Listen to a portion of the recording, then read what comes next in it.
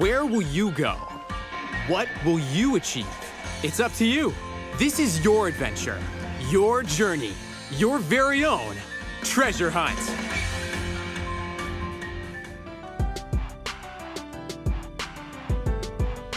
Hello, I'm Noah Price, your Christian gamer. I love RPGs and JRPGs, including Pokemon.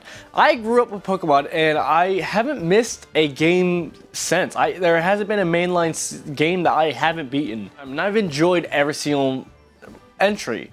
There are some that I didn't like as much as other Sun and Moon, but I was excited for this game. Now, the announcement of this game and then the follow-up to it, I, for once, wasn't excited for a new Pokemon game. I enjoyed Legend of Arceus a lot, but at the same time, I just wasn't excited for a new game. For me, I was like, it's just another Pokemon game. For some reason, just the announcement and everything in it, I just wasn't excited for a new Pokemon game. I was kind of burnt out almost of Pokemon games at this point in time. They weren't interesting me, especially after Gen 8 with Sword and Shield. That game kind of let me down as a Pokemon fan. I mean, it wasn't a bad game, it's just as a Pokemon game, it wasn't amazing. It wasn't good. It was kind of stale. So, I wasn't really excited about this game. I avoided kind of coverage on it. I tried to stay blind as much as possible because just in general, that's what I try to do. I love just taking a game as it is and experiencing it fully that way without any kind of preconditions and anything to waver me one way or another before even playing the game. But as we got closer and closer, about a week or so before this game came out, I was getting excited for this game, like very excited for this game. And so when it came out, I got it. And we're gonna do this journey of my experience through this game.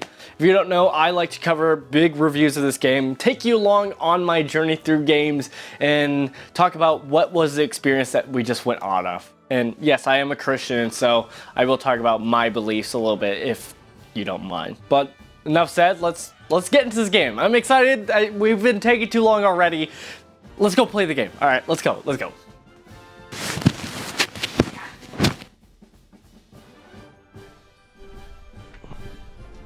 All right, let's go catch them all.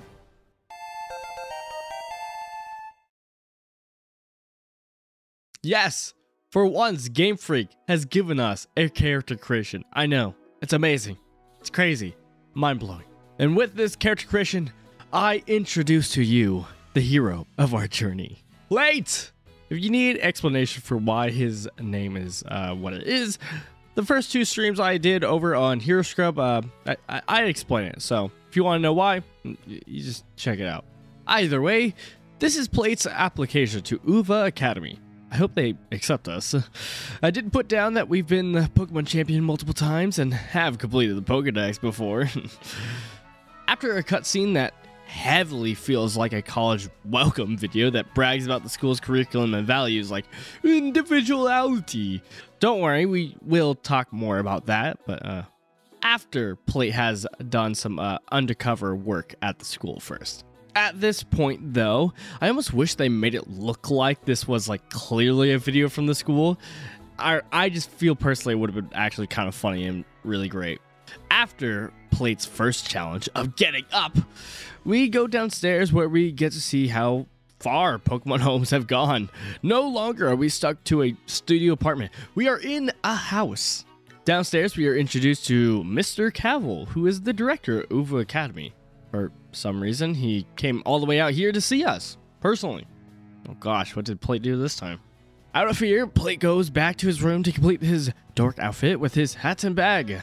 And then back downstairs, Mr. Cavill tells us to meet him outside, where we finally get to see our Pokemon starters. We got a cat, an apple croc, and, of course, Josuke. So, we don't pick our starter yet, since that would be too stressful, but instead, Mr. Cavill is visiting a different building. Definitely not a building that would be our rivals. Definitely not, of course not. But the game is nice enough to give us some time with the starters to walk very slowly and get to have time to decide which Pokemon we actually prefer. Now, for starters, everyone can agree, especially Plate, that the cat sucks. Sorry, Sanok.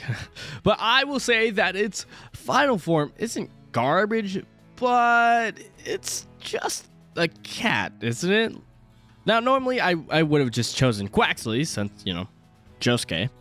But I was spoiled by its final form online, so I crumbled to the derpiness of Fuecoco. I normally pick fire Pokemon anyways, but I wasn't feeling Fuecoco at first. But then I saw his jaw open face, and what can I say? He won me over with his stunning looks. So yes, after going to the house where Mr. Cavill was, we meet our rival and finally choose Plate's starter, Fuecoco. More about our rival, she's a girl named Nemona, who is also attending the same school as us. Shocker. I know. But what's not a shocker is that she wants to battle us. This will come up a lot, and while this seems normal from the previous games, as we journey through this game more, this might be more of a problem. So, with Manzana Soul joining this crew, I gotta explain a small crinkle. Okay, there's more crinkles, but right now, for a good chunk of the beginning of this game, Plate was not relaxfully enjoying his adventure, but instead he was restrained by the rules of a Nuzlocke.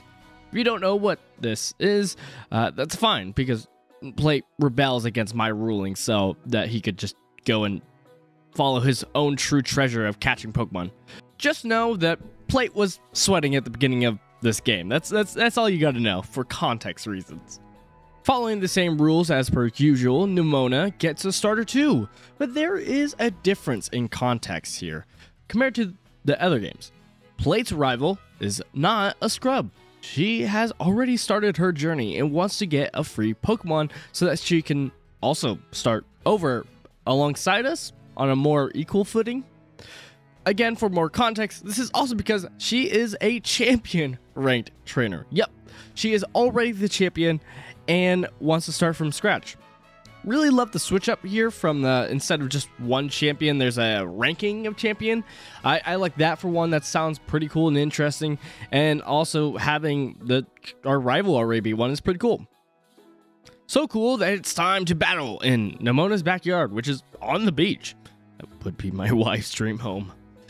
We win the fight super easily because, you know, our rival chose the Pokemon we were super affected to because, you know, she's the champion ranked trainer here, obviously.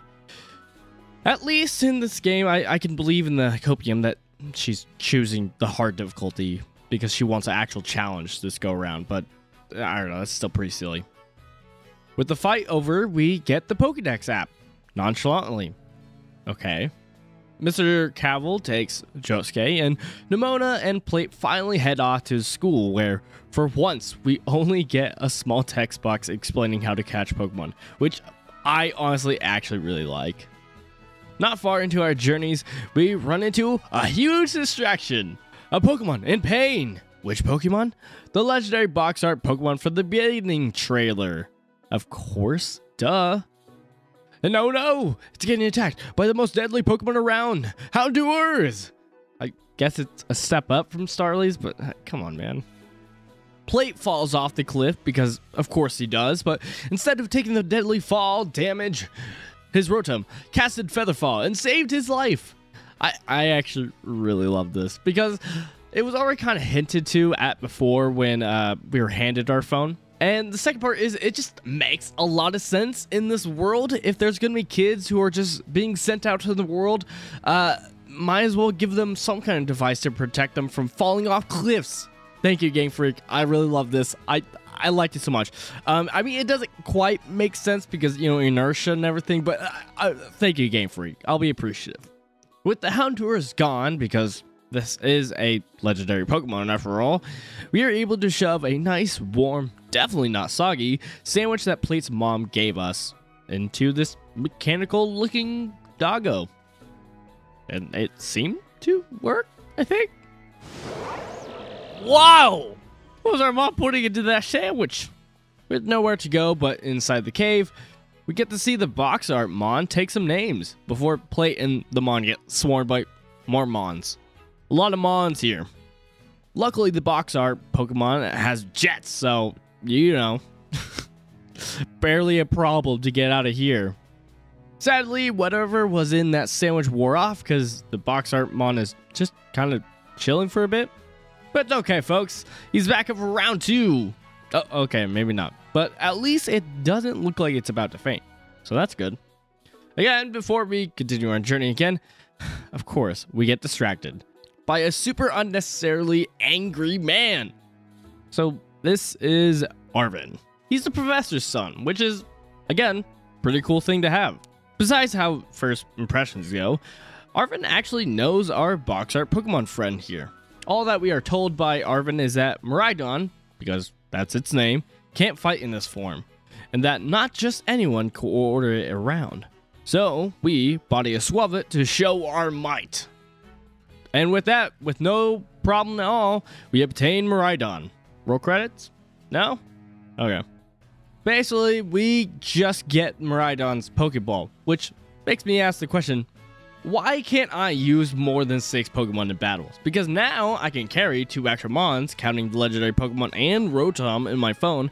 I think it's because they've mentioned it a couple times of Pokemon having like battle forms and not.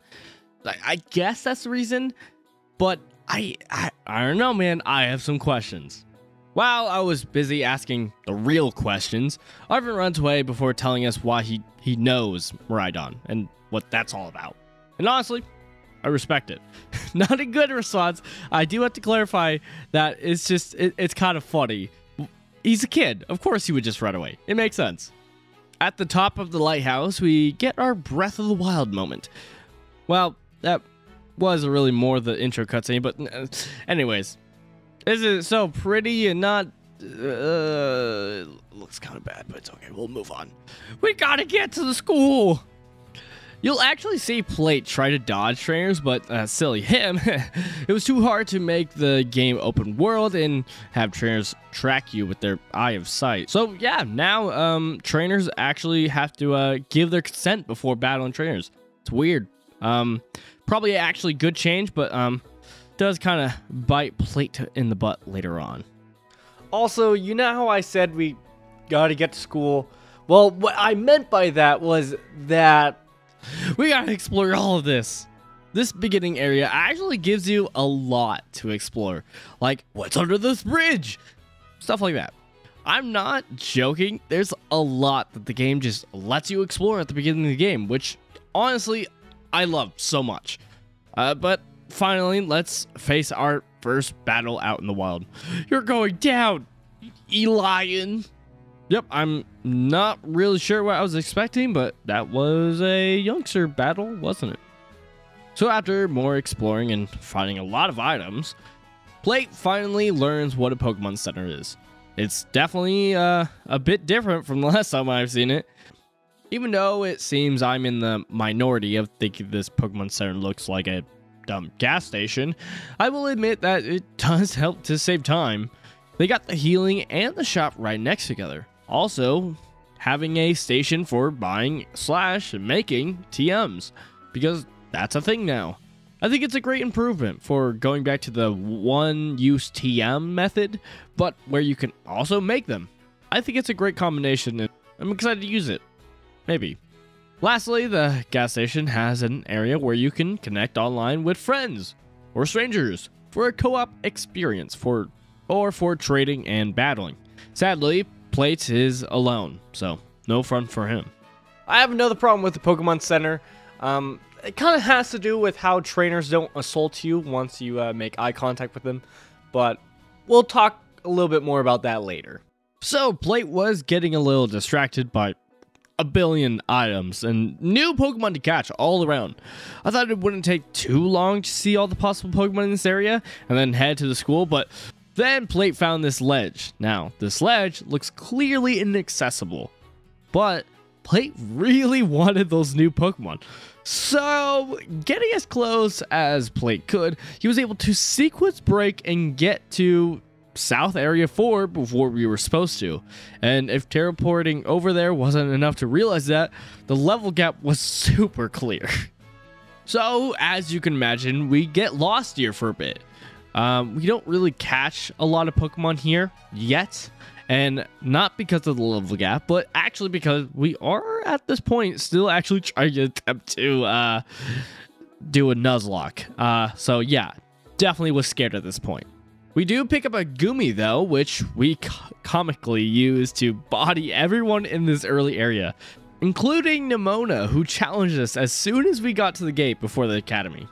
Nemona was even pretty sweaty in this fight, pulling out the Terraform even though we don't even have ours. Still was hardly an inconvenience though. I kind of like that this fight was supposed to be an upward battle, but it didn't really felt that way. Maybe it's because of Gumi, but who's to say? Either way, we are finally at Mesagoza, the biggest place for this game. Kind of weird to throw us at it so soon, but at least it's clear where the school is. Running past a bunch of bad frame-rated people, we get interrupted from entering the academy once again. I don't think we're going to make it to school, people. We get interrupted by these goons who clearly want this important, not a random NPC to join their cult, called Team Star or something like that. For science, I wanted to see if we could have actually just walked away, but sadly, Plate insisted on bodying some goons with his Gumi. But wait, there's more! Nemona shows up so that she can give us our own Terra Orb.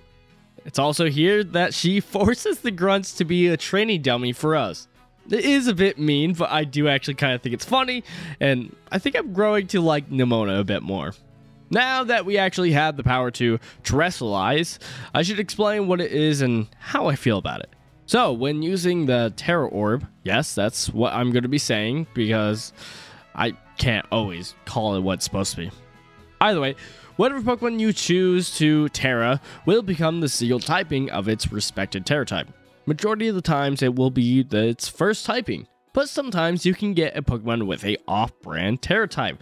Beyond just changing typing, it will also make the moves with the same typing as the Terra type much stronger. And lastly, besides only getting one use of this before you have to go back to the Pokemon Center to get it recharged, you have to put up with this goofy look. Now, I understand that Pokemon kind of feels like that with new iteration. They kind of have to put in some kind of new gimmick. We've seen this with Mega Evolution. We've seen this with Dynamaxing. And now we got this Terraform. This is probably my least favorite gimmick they've done so far to look at. Again, I just think it looks so dumb and goofy. The actual visual part of it, the mechanic-wise, I think it's probably one of the best they've done so far. I think it's very creative in what you can do with, and I'm very much looking forward to what it can happen in online battles because of this mechanic. It's just, why does it have to look like this? I think there's so many different ways you could have done this to make it look cool and better. I do understand this is a kids game, so maybe it's a great opportunity to sell more merchandise, because let's remember, that's kind of one of the big ways that this franchise has become so big. It's not through the game alone, but through the anime and the merchandise. So I guess I can understand if that is truly the reason. Moral of the story, we body Team Star. Then they use some cheeky Espanol before departing, and we get thanked by the NPC that totally is not random. Totally not random. But finally, we are going to complete our main objective of finally going to school. I can't believe it's taken us this long. At Uva Academy, we finally take our first class, and oh boy, is that bad. Don't stare, Plate. Please don't stare. Oh, he's totally staring. We meet Jock, the biology teacher. In this game, he's also the person who made the Pokédex free app for everybody's phones. I won't lie, I'm pretty excited for what they do with this school setting. I've enjoyed school setting games such as Persona a lot, and so I'm pretty excited for what they can do with this. I'm also kind of scared and hoping that it's not like Sun and Moon, that kind of slow pace, just a tutorial. I hope it's not just that. I hope they can actually make the most of this. I'm a little worried, but I'm going to try to stay hopeful with this. So, classes are optional. So it's a bit limited at first, but there are different areas at the school that we can load into, and if there's a exclamation mark there, then there's a character that wants to share some story with Plate. Here, ARVEN mentioned that even though he skips class because he's super edgy and too good for it, don't be like him, but he came today to hopefully talk with Plate or some help. ARVEN here is all about that picnic life, and he needs help with getting some herbs, but they are supposedly guarded by some Titan Pokemon. So basically, help take care of the 5 of them, and boom! I had no idea that there were Titan Pokemon in this game, but sounds pretty exciting. I honestly had no idea what this meant, but we soon learned that there are 3 main plots to this game, and this is one of the 3. Before we can leave the cafeteria though, Plate gets hacked, because that's something that could just easily happen. I don't know. Someone named Casopedia has a opposition for us. Call it a main objective. Casopedia wants our help to disband the bullies of the academy called Team Star, and calling the main goal something like Operation Starfall, because it has a star in the name. Before we can find out more, Mr. Cavill shows up. Pretty suspicious if you ask me. What do you think, Plate? Okay, never mind. Maybe he's not the leader. At the front office, we can actually start taking classes. Right now, we have the first session for biology, math, and battle studies. The first class we take is with Miss Time, who used to be a gym leader, but is now teaching math. Cool. We learn about type matchups and how they make moves more effective. Pretty important to learn, especially to new trainers, like Plate. I was very interested in seeing what lore we learned from Pokemon in the biology class. But for the first session, we just learned that, for the most part, Pokemon aren't allowed at the academy. Normally, I'd be disappointed, but my sturdy nature forces me to hold on for the good stuff later. In the battle studies class, I was pretty pumped to get some battles going, but instead we learned the difference between physical and special moves. And again, something that isn't well explained to most new players, but glad to have it here for them. You are going to be hearing that a lot about these classes, to be honest. Heading into the staff room, a Malamar looking person partners us, and we talk with Nemona, who explains that she's so cool and awesome and really cool. But also, Nemona also asks us of what's our dream, and we tell her that it's about completing the Pokedex, and she tells us that that's a lame dream. She instead kicks us down and demands that we complete the gym badge challenge and try and be a champion rig trainer. That's totally how it went down. Totally didn't go down any different way. Okay, maybe that didn't fully happen, but Nemona does explain that we have to collect 8 gym badges and then take the special champion assessment, the Elite 4, and then you can become a champion rank trainer. Same as always. I won't lie, I keep bringing up Sun and Moon as a bad example. It's probably one of my least favorite Pokemon games in the mainline series. But having Pokemon gym badges here, I'm glad. I didn't know this had to be something I had to be worried about, but even with Gen 8, I had to be also worried that, oh, is there going to be gym badges? And you know what, Bryce, I'm glad to see gym badges here. I mean, they didn't have in Legend Arceus, but I didn't even finish that game, which is kind of weird. Really like that game. So, Pokemon Violet. It's super weird to get to know all the locations of every gym and their typing, for that matter, just already at the get-go, but at the same time, I'd be lying if I didn't say that this was actually kind of getting me hyped to become a champion. Darn you, Nemona! Before we could leave the staff room, we get called into the director's office, because of course we do. But before we get into trouble, Plate noticed Miss Time, so we gotta go say hello, obviously. And after talking with her, we come closer to her. To be honest, I've been playing some Persona recently, and some kind of relationship thing here with teachers worries me a bit, to be honest. But we got no time to worry about that, because at the director's office, we talk with Mr. Cavill, who introduced us to the actual professor of this game, Professor Penguin. Turo. Totally Turo. What? The professor basically tells us to take care of Miraidon. The catch is that it's not battle ready, because, yeah, of course they're not going to give us the legendary already. That'd be crazy, right? The bright side is we are able to ride it, so that's something. But besides that, and basically trading contact information, that's really was all we get with the professor. It's kind of weird having a Pokemon game where you're not being told to go catch them all. Sorry, Plate. Guess you're going to be alone on this journey. Afterwards, we get introduced to our very own dorms, which are extremely forgettable. But it's okay, because when we choose to go to sleep, we are instead comatose, and we time skip to the end of the tutorial. Smooth, Pokemon.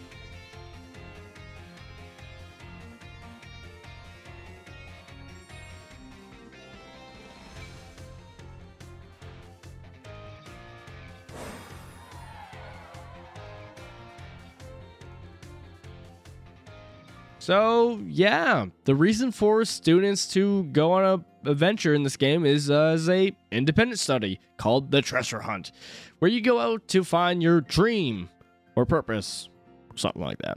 While this screams heavy on the idea of individuality and finding yourself, so far I think it really works. At least in the context of this world of Pokemon and why would kids be sent out to go on a Pokemon adventure? So, count Plate and I on board. But even though Nemona is biased and would love our treasure to be becoming a champion ranked trainer, there is also ARVEN. I really love this dynamic of them trying to get you to either choose gym battles or that picnic life. But wait, there's more. Cast calls to remind us of their plotline. Literally all 3 plot lines fighting against each other. Cass does explain that there are 5 bosses of Team Star that we gotta beat, each one with a different typing because, of course they do.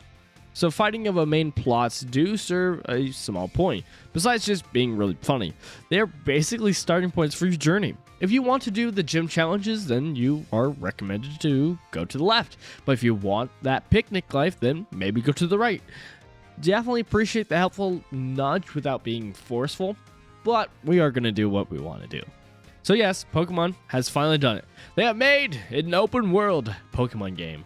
And where does Plate choose to start his adventure in this game? You'll have to find out next time on the same video. It's still going on, but where is he going to pick? Let's find out. Back at the beginning of the game to catch them all.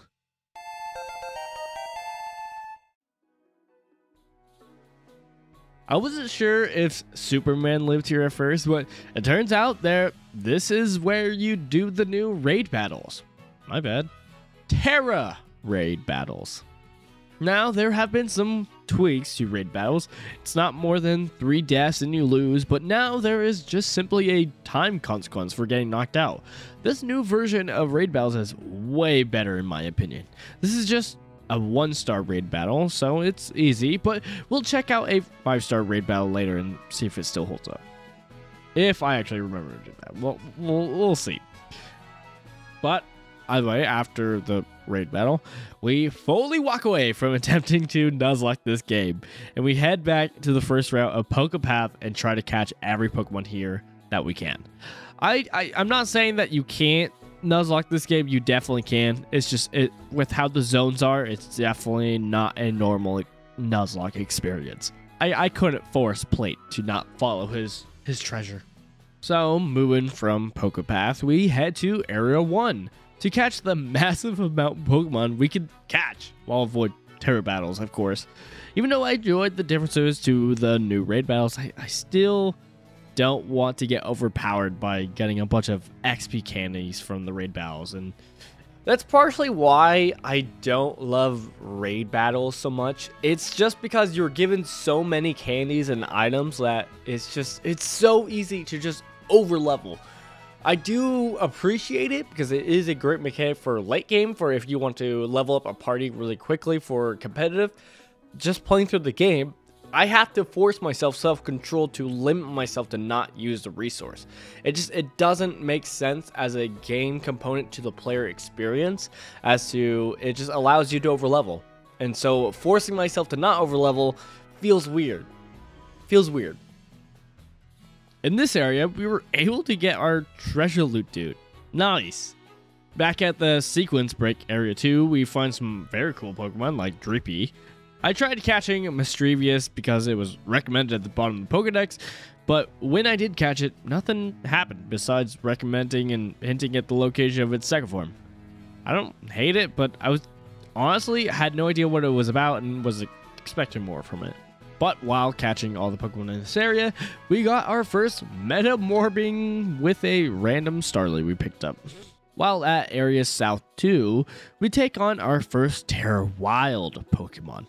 And after barely surviving, we were able to actually catch this beast. Which, after thinking I had caught everything at South Area 2, there's more. But after finally catching all the Pokemon I can with no abilities besides just jumping, we are finally going to be able to move forward. To preference, I'm roughly 7.5 hours into this game, and we technically haven't left the tutorial area. But now, it is finally time to head west.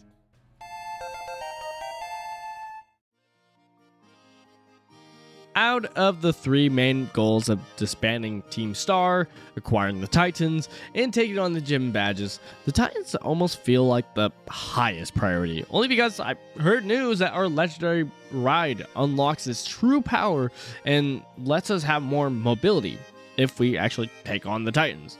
So, of course I'm going to start there. We will have to make a pit stop at a gym first, since Plate is having some troubles controlling our mons that are growing stronger than level 20. There is a bug gym right off the bat, but this is an open world Pokemon game. So I want to try and see how they decided to do that. I'm hoping that it will be that if we defeat a gym, the next gym, then it raises its level cap. I'm a bit afraid that it might not be the case, but either way, Plate is hopeful as we start our journey towards the water gym, since that will be one of the harder gyms for us. Also, this is my new team so far, after giving up on the Nuzlocke challenge. And before we can even begin to beeline for a targeted gym, Plate got sidetracked with catching more Pokemon. Stop collecting Pokemon, Plate. Let us do one objective first, please. The bright side is that since Plate scraped the first few areas, a lot of the Pokemon we are seeing now running around are Pokemon we already have, so at least that'll save us a little bit of time. I did have to remind Plate to battle some trainers as we go along here, mostly because if we have to keep up Plate's problem with catching Pokemon, we're going to need some money to be able to keep buying Pokeballs for that. Moving forward, we find our next Terra Wildmon, who we whoop on and capture. We then make it to Cortondo, which is where the bug gym is. And so while I would like to explore this town, we are gonna try to skip it. Ooh, football. But as Plate tries to continue, the plague of glitches coming from Violet has affected my own Elgato, forcing it to stop recording. Okay, not really, but what I mean is that it got the audio still going, but not the visuals working. So I lost about 2 hours of footage. Great. It's not like within that 2 hours I made progress through one gym and beat a whole Team Star within that time. Okay, I'm lying. That's exactly what happened. Okay, I'm not crying. You are. let me explain. So, off screen, we took on our first Team Star because they blocked the path going forward to deal with the water gem. I really enjoyed this Team Star battle because it first starts off with the challenge of using the new Let's Go feature, and then after winning that, we fight the main boss. The boss fight wasn't too hard, but the story we got afterwards was pretty intriguing. It seems we'll get a bit more information about the forming of Team Star after each encounter with them. Even though normally I'm not crazy about the bad guys not being bad like Team Yell, I think they won me over. Or at least have started to. So after Team Star, we made our way to Cascarifa, which is the location of the water gym. Each gym has their own gym test that you have to complete before getting to take on the gym leader. This gym's gym test is racing across the desert to give the gym leader his wallet. I personally really love this test since traveling to new places is a big part of the game. It's just exploring. And the idea of being somebody who has already been to the town and just getting to make this test a joke by teleporting there kind of makes me smile for that person. Past the desert, making our way to the port town, we got to find the spot for getting your Ditto. Want to know about that? I really love how the Ditto is transformed into a Pokemon in the wild. While I can see it being annoying for shiny hunters, I just really love it. It's like, yes, that makes sense, and it works so well. Luckily, that's all we lost. Way more than I wanted, but hopefully this doesn't happen again. After getting bodied and then bodying the gym leader's pushy assistant, we give the gym leader Kofu his wallet back. But the gym test is not over. Now Kofu wants us to help him with auctioning. With him giving up money to do this, it wasn't hard to win. Just do the highest bid. Probably not exactly what Kofu wanted, but I guess it didn't really matter in the first place because after winning, Kofu then gave us money. But since we won, Kofu heads back to his gym and we were able to finally test out and see what the gym badges are based on. Are they based on already set levels, or is it on the system that I'm hoping for? Oh, and actually, before we actually go out, speaking of auctions, I'm just gonna go towards this auction and try to get some quick balls, because let's be honest, quick ball is probably one of the best Pokeballs in the game. Not gonna lie, highly worth it. Yep, nope. 17,600 is definitely worth it for 19 quick balls. Okay, back to the gym badges, I guess. We meet Nemona, who is weirdly glad that we're taking on the gym challenge, and after that, we take on Kofu, our first gym leader. Ah! No! So, this gym feels like the third gym challenge. Kofu's Pokemon are about low 30s. Now, I do have Pokemon that are close to his level, again, from just catching every Pokemon I can. But the true problem comes with the fact that since I don't have any gym badges already, these Pokemons don't want to listen to our main man, Plate. Plate, you gotta give out some alpha energy. You can't be a beta male. So Plate and I did keep challenging Kofu until we could beat him, and I would show you that. But of course, this happened again. Elgato, why? So, with another 2 hours of lost footage, I of course chose to make progress. Because I can't just lose hours catching Pokemon in the wild. Obviously not. Plate and I, we took on 2 more gyms and 2 Titans. I'll explain what happened with the gyms, but I'll actually show what happened with the 2 Titans encounters, since I really like the story there, and I think it's worth talking about. Don't worry, I stopped recording from Elgato, so there will not be any more problems like this. So, in order, after taking care of the water gym, we dealt with the Quaking Earth Titan in the desert. We then, because we were already over leveled past our first badge benefit, we then decided to take on the normal badge. Which, while it was harder level-wise, it was still easier than the water gym. The gym test was actually really fun with battling other students. Stuff like this, I think, really helps to make the game really feel like I'm not the only trainer doing these challenges, and surprisingly, while I'm not too crazy about the school uniforms, I do think they help with that. either way, this was the final nail that confirmed that each challenge is a set specific level. Hate to see it. I still think the other method's way funner and way better and way flexible, but you know what? I should be appreciative that we have a open world game in the first place. Also, the gym leader here, Larry, very cool. There's more to say about him, but no footage, so sorry. Yay, more evolutions! It's hard to say that I have a main team because it's kind of easy to overlevel, especially if Plate just catches every Pokemon you can and then tries to battle gyms and different places that are low level. So Plate's team has been pretty fluid, where depending on what gym we fight, we'll make a specific team for it.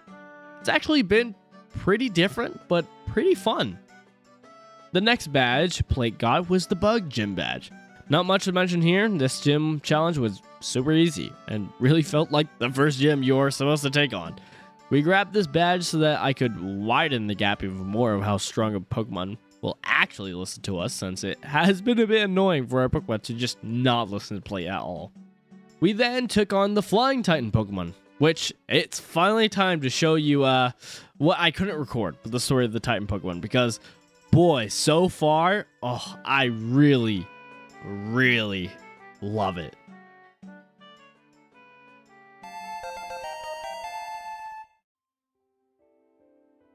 First off, thanks to Callum, Mr. Nazarene on YouTube for the cutscenes.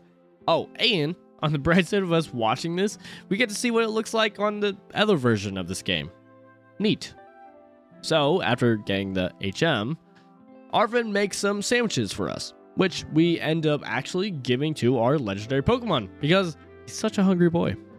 ARVEN doesn't really like this, but it feels more like he doesn't like the legendary Pokemon just in general. Besides our legendary Pokemon getting boosted by the sandwich, that's all that happens with the first Titan encounter.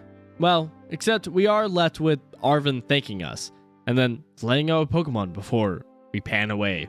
Mysterious! It's after we beat our second Titan that we start to really learn more. Everything starts off the same with another chow down with some sandwiches and even some hungry Pokemon. But this time, it's different. When the legendary Pokemon tries to snag some seconds, ARVEN just freaks out. And after calming down, ARVEN finally reveals why we are truly seeking out that picnic life. Letting out his boy Mabostiff, his partner Pokemon, he shares with it the HM sandwich and explains that Mabostiff is hurt, to the point where Pokemon centers can't help him. Desperate, ARVEN has been looking everywhere for solutions, including in the Violet book for answers, which is where he learned of the HMs. Supposedly, if you get all 5, it can cure any ailment. And after the second sandwich, Mabostiff is finally able to open its eyes. This has to be one of my favorite plot lines in any Pokemon game. ARVEN so far has been very much portrayed in a way that this is a believable situation in a Pokemon game. The closest we've ever gotten to this, I feel, is with the original Gen 1. The idea of possibly Gary losing his Pokemon, of death being on the table. And seeing ARVEN here struggle with that, and to be honest, I thought this might lead to death, and we'll just see what happens, but I really love this, and I'm excited to see more of what this story has to do. So what I'm trying to say is yes, as you can already tell, we're going to go and try to help out ARVEN and his buddy as soon as possible. Fake dragon at the lake, here we come. Did I say rush over? Oops. So it was about this time that Plate reminded me that we do have some classes we need to take, and Plate not being one to skip classes, we rush over to start our first real school arc.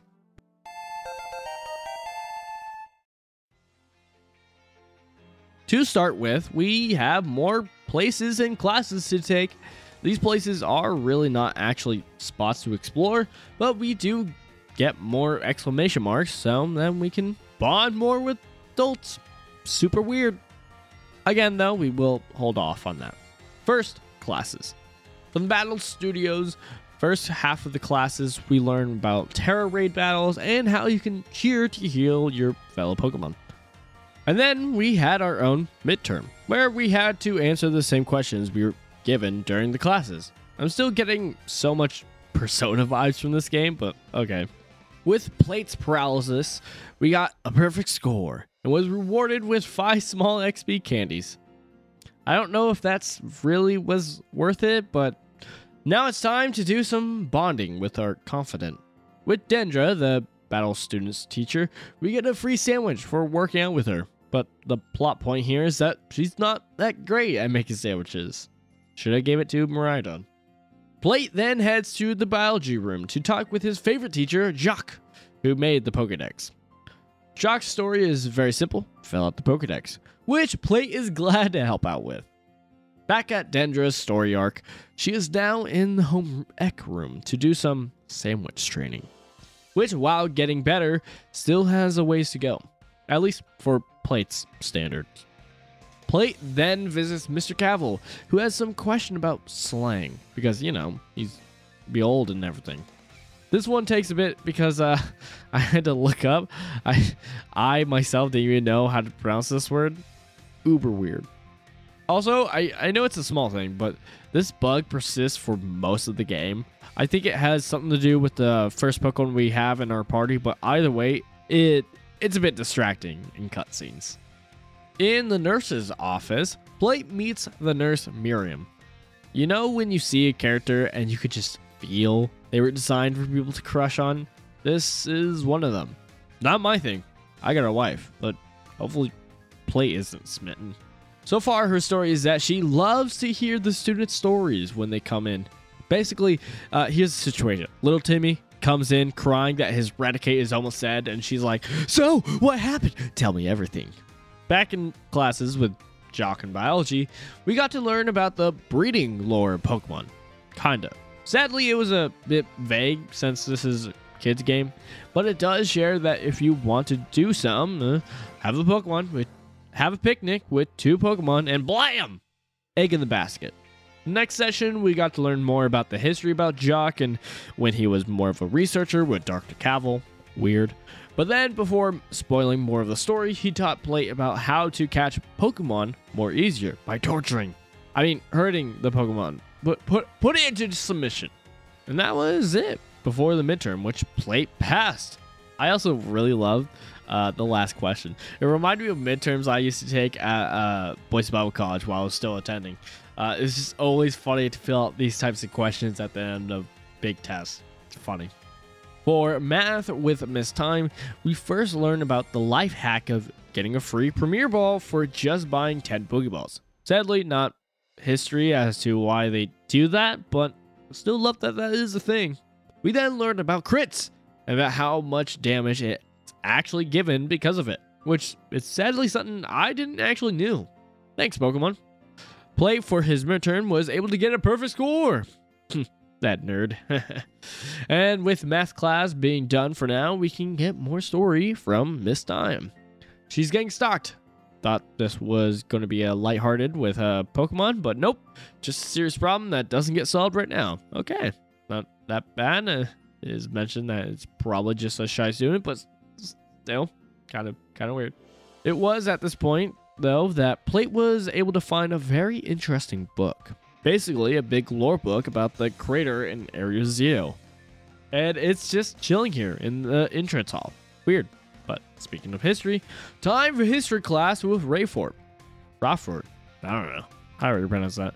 I really don't like her. I'll be honest. I don't know why, but I do like her classes, though, just because we actually get to learn more about the lore of this game. Stuff like what exactly is at the bottom of Area Zero, the Paldean Empire that used to exist, and exactly why and when the Academy came to be. So far, I've been super interested in the lore they've been dishing out, and I'm grateful they're giving us some. And Plate was paying attention because he got a perfect score. Look at him go. And after talking about liking the past with Ravor, Plate started his language classes. While I like the idea of this class, since this region is based off Spain, teaching some Spain lingo could be cool, but honestly it was more complicated than anything. Luckily, what little Spanish I still have remembered has helped out a little bit. So, Plate was able to pass. Hanging out with Salvatore, Plate was able to help a not-so-Pikachu out. Now, time for one of my favorite classes, Art! I mean, how could you not like this class? Really, this class is more of a philosophy class of what art is, since art is, in most cases, is subjective. But we also get to learn a little about which Terra type a Pokemon turns into by how it looks, because we can all agree it's hard to tell what Gibble is right now. On the midterm for this class, we pass with a perfect score. And then afterwards, hanging out with Mr. Hassel, we learn something troubling with his family. Super mysterious. What could it mean? Now for the final class, Home Rec. This class probably makes the most sense for the setting. In a world where kids are being sent out on their own in the wild, it might be good to learn about setting up campus. It could be important. So we learned about egg power and sandwiches, which is something I will never use. Sorry, Cigaro. So after passing his midterm, we were finally done with classes and could head back to our journey. Oh, that took so long. Time to hunt down the body of the false dragon titan.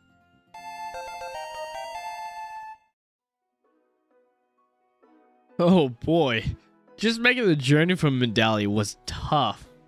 Around Medali, there was some Pokemon that Plate had to catch, causing several other teams' Pokemon to evolve, including our starter, making our Croc even more crocky. I'm not the most crazy about this design, but I do like it a bit more than the other starters' finals form, so in comparison to those, I guess I like it. But even though it evolved, even with that slight improvement, we were super underleveled once we landed across the river. All the mons here were in their 50s. With some hints from ARVEN to go to the lake, we dodged as many Pokemon as we can before we got to the Titan. Honestly, I was starting to get a bit worried about this, but after surviving some battles against, some wrong-sounding sushi, we found the thick Titan boy. Oh my god, watch out, Plate!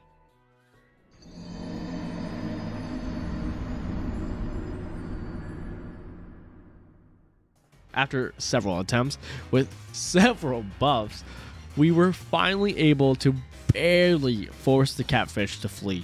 Yeah, you better run. So, of course, we begin to do a bit of grinding and, slash really just filling out the Pokedex more. And Blade heads over to the island next to where we fought the one catfish. And look who we find. Someone seems a bit mad. Luckily, ARVEN joins the party, and we bodied the catfish once again with much more ease, now that we actually have another body to get hit. But now, it was a trick!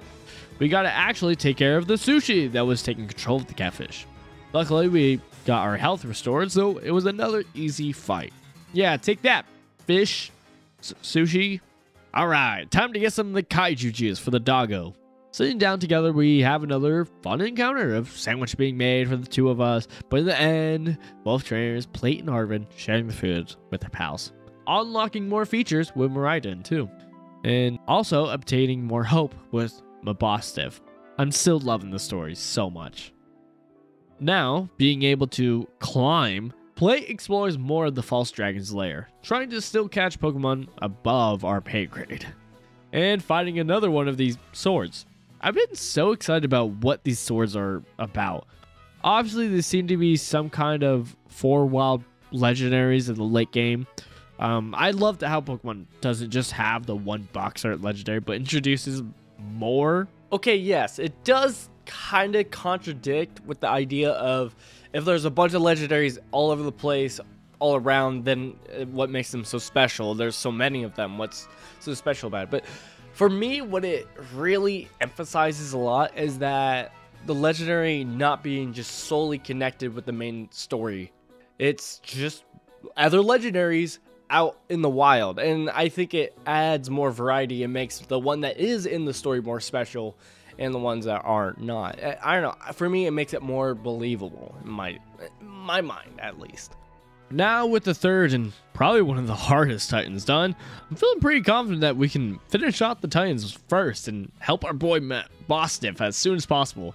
So, time to probably head down to what was some people's first part of their adventure, with heading to the bottom right into the South Province Area 3.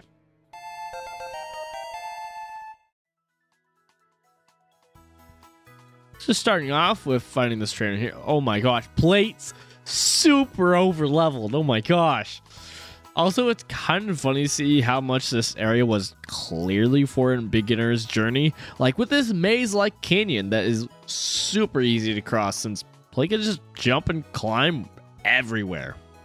After catching a lot of Pokemon in this area and finding another mysterious sword, we were going to make a bunch of progress. But then I remember that we haven't explored the beginning area since getting all of our mobility. So Plate forced us to go back to catch even more Pokemon in the beginning area, which we also find another one of these mysterious swords.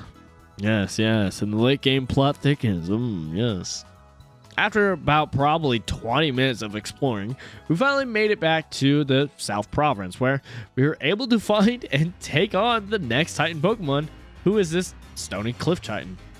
We were just exploring and we just found the little bugger hanging on a cliff. It was so goofy, but this honestly made me laugh.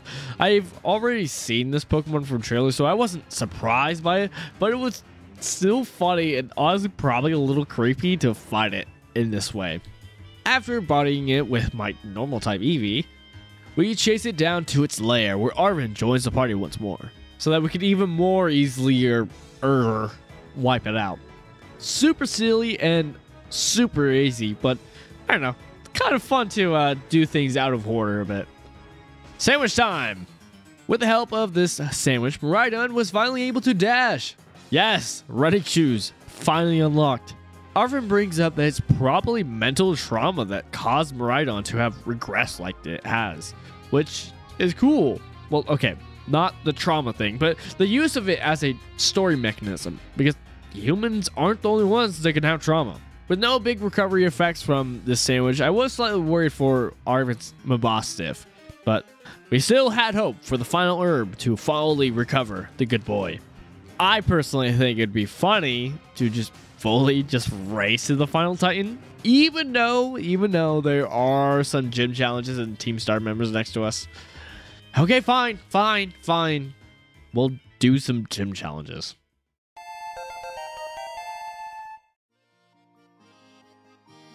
Here in Artisan, we are greeted to a choppy windmill and some sunflower statues.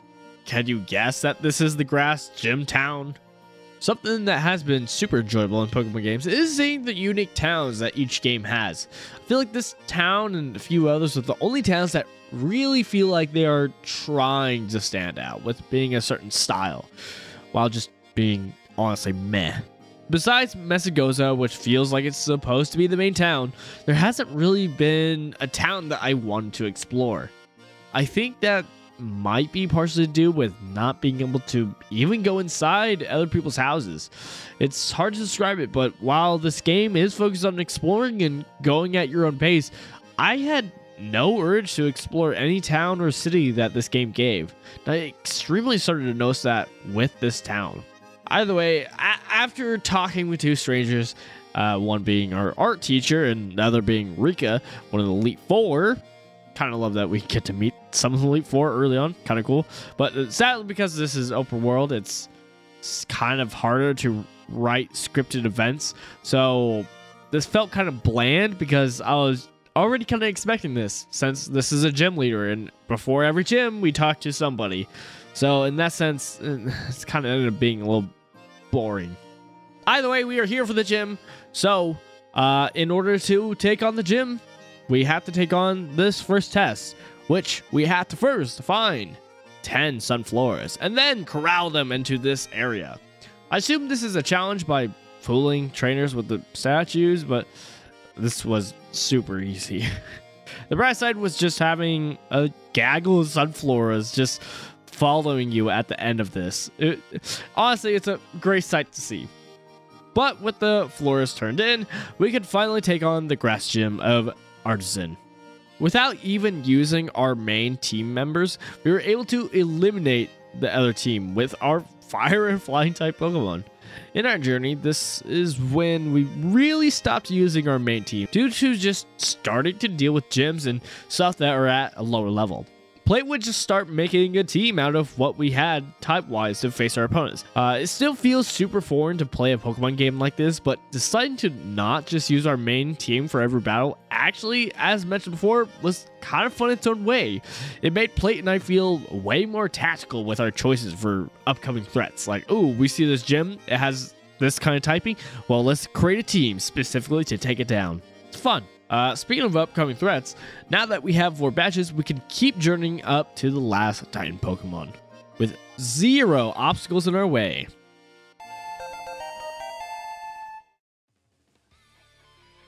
Yes, after countless more Pokemon caught while exploring and leaving Artisan, we ran into our next Team Star. We are joined once again by the super cool Mr. Clive, which I didn't mention, but yeah, this is Mr. Clive. Yeah, he's kind of telling us a little bit of his intent as to why he's joining the operation to learn more about the situation that's truly going on with Team Star, getting the real facts. But yeah, it's Mr. Clive, a very, very cool dude. We get another word from Castle Speed to be cautious before Plate just rushes in to take down the base. Now, I was honestly pretty excited to see what was going to be the new challenge here, because we've already seen the first challenge, which made use of the Let's Go feature and making use of that. But I was pretty excited to see what was going to be the challenge here. What was going to be the new gimmick that we were going to have to play with. Oh, yeah, yep. So we're just going to be using the Let's Go feature for every Team Star base. I don't hate using this mechanic, but I have a feeling that this is going to get pretty stale. Unless they increase the difficulty of this for later star bases.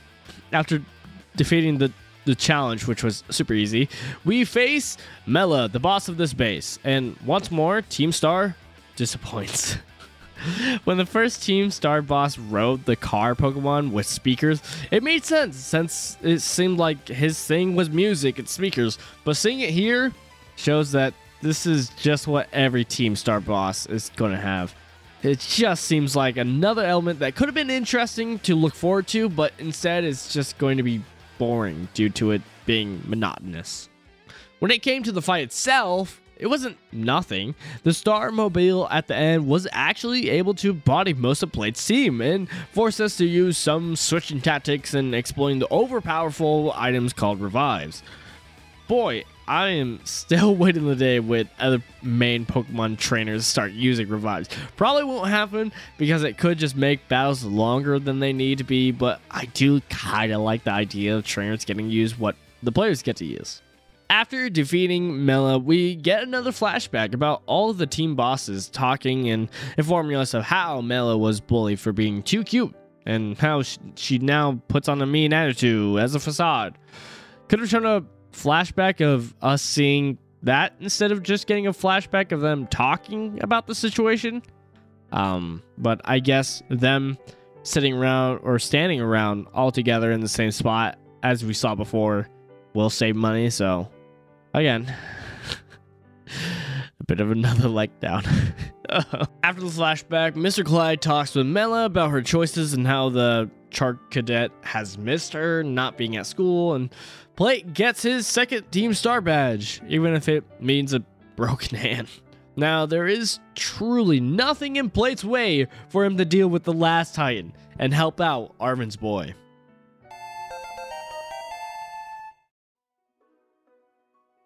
Okay, after even more exploring from Plate, we make it to the brightly lit city of Levincia, where we just stop by for the Pokemon Center before we race towards the last Titan. No more distractions, I swear. Okay, except for catching more wild Pokemon. I'm not crazy. I know Plate's interest, okay? North of Levincia, we do make it to the last Titan Pokemon who lives in these canyons. And boy, what a last Titan to find. Whoa! So it was a snake. Not gonna lie, kind of thought it might have been a crab with its mouth for a hand. Oh my god, never mind. That works too, I guess. Growlithe was still able to take care of it by itself, chasing after the gamer raging worm. Yep, that's what I'm going to call it.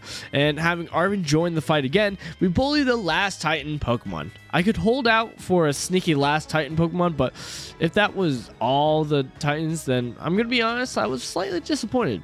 To preference, I mean the specific Pokemon we faced. I was hoping for more of what we first faced with the Paradox Pokemon. Sadly, again, because of Elgato crashing, I didn't get to show, but yeah, no, there was a Paradox Pokemon. I was hoping we would see more of that, but instead we fought who we fought. Either way, that gripes out of the way. There's no time to waste or to be bitter, because it's finally time to help out Arven's boy. With attaining Arven's last badge and collecting all of the 5 HMs, Miraidon is able to jump higher. Yeah, I know, it's a weird choice. Honestly, thought it was going to be able to fight, but that's not really solved through mental trauma, so I'll let it slide. But more importantly,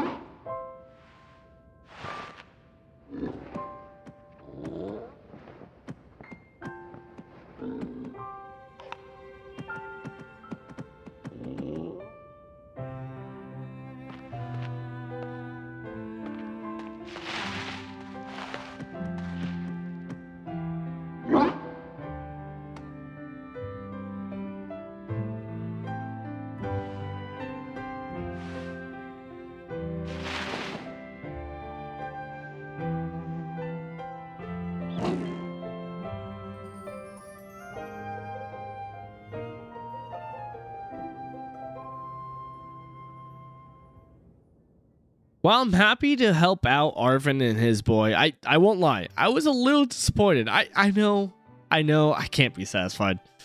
I did like this a lot. It's probably one of my favorite plot lines to ever follow in a Pokemon game. I know I've said it before, but I still believe that this is probably one of my favorite ever that they've done in the mainline series. For sure, for sure. But even still looking back at it and thinking about it, like looking back at Gen 1 or even Sun and Moon, they had it where Pokemon dying is a reality. It's something that happens. While in the main games, while playing through and combat-wise, Pokemon only faint, there are still stuff like graves. There are cemeteries that are dedicated to Pokemon dying.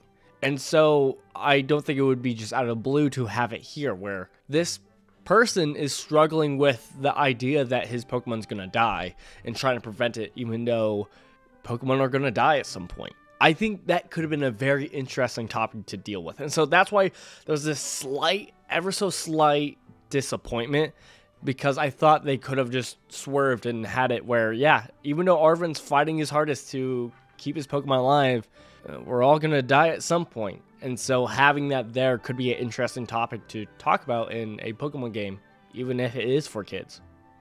Still a very good plot line either way. I still need to, like, clarify that. I still love this a lot. That was just something that came to my mind that I thought of that could have been debatably maybe better. Maybe not, though. Arven is contacted by his dad and asked to go open the lab since I guess he locked his dad in? Yeah, the very same one that was at the beginning of the game. I hope he's fine. Beyond possibly killing your dad by locking him in, I actually relate a lot with this sentiment.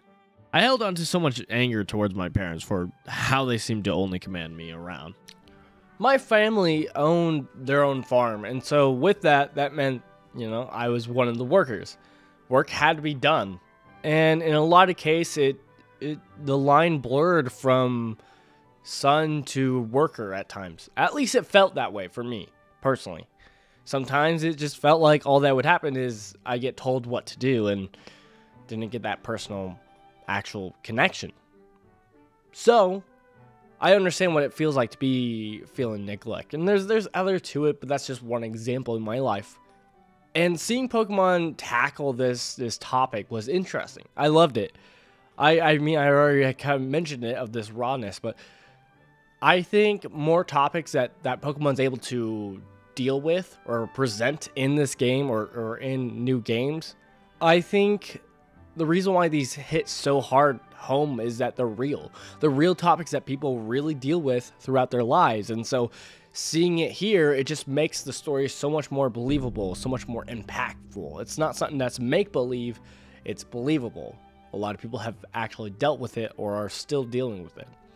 And I'm glad that they're doing this. I'm glad they're talking about real topics. Again, it's powerful. You could do a lot with this. And it doesn't feel cheap like they're using it just so that people can relate with it. But they're using it because they want to tell a certain story. And I love that. I think it's been great. And I know I related with it and I really enjoyed. ARVEN's probably my favorite character in this story. And that has to do with a lot of the issues and pain he's going through. Like, I can relate with that. You know, so I think that's really good and I love it.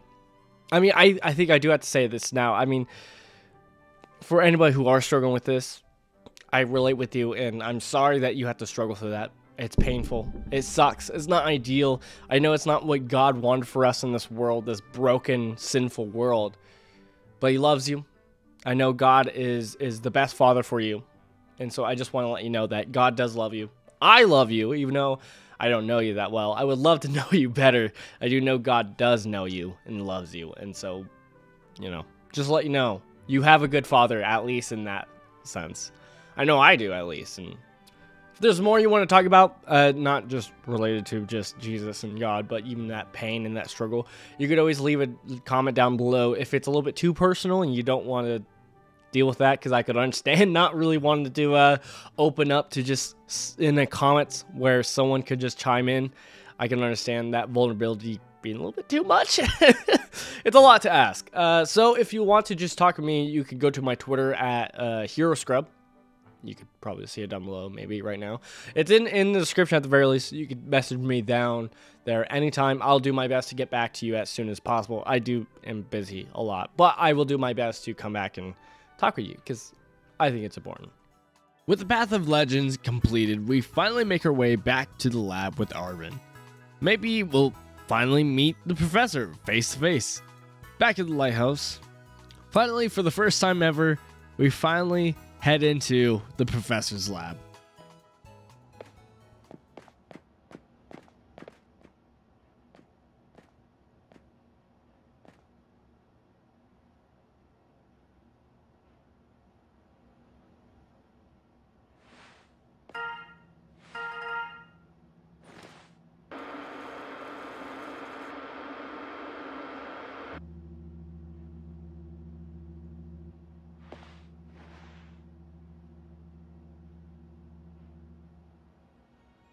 At this point, it's just funny that we don't meet the professor in person, but again, only through a screen. It turns out the professor is at Area 0 and is stuck, and it seems he needs our help. We gotta bring the Violet book down to Area 0. Sounds pretty easy, but I guess since it's a dangerous place, we'll have to first gather some allies. But before that, ARVEN wants to battle us. It's kind of weird that we haven't fought him since the first time we've met, but I'm excited to go up against him. I'm curious what level his Pokemon are. Oh, no. Well, maybe if I crit, I could... never mind. So, ARVEN totally begged us to postpone our fight. Totally not sinning, that would be a lie. We do decide to start taking care of some Team Star as we head north to finish the gym challenge. Seems pretty obvious that the allies we need to go down in Area 0 is going to be Nemona and probably Penny. Either way, Plate gotta do some leveling up, and what better way than gym challenges? Yes, we'll also be catching Pokemon too. Can't deny that Plate has been hard at work with at least 7 boxes filled already. Pretty nice.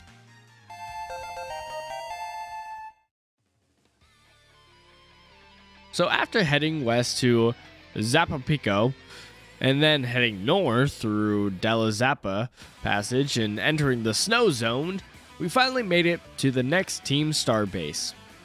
At the front gate, Mr. Clive explains again why he joined the fight of taking down Team Star for some reason, before Plate just charged in, whooping on all the poison type these trainers had.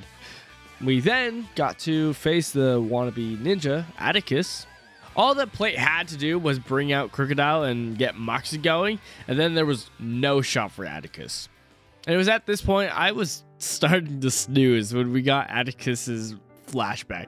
The only interesting part was actually getting to see how she looked. I'm lucky that Plate is here so that I can kind of just go on autopilot through the rest of the Team Star captains until we get to the end. Because again, we are going through the same motions we did with the last two captains.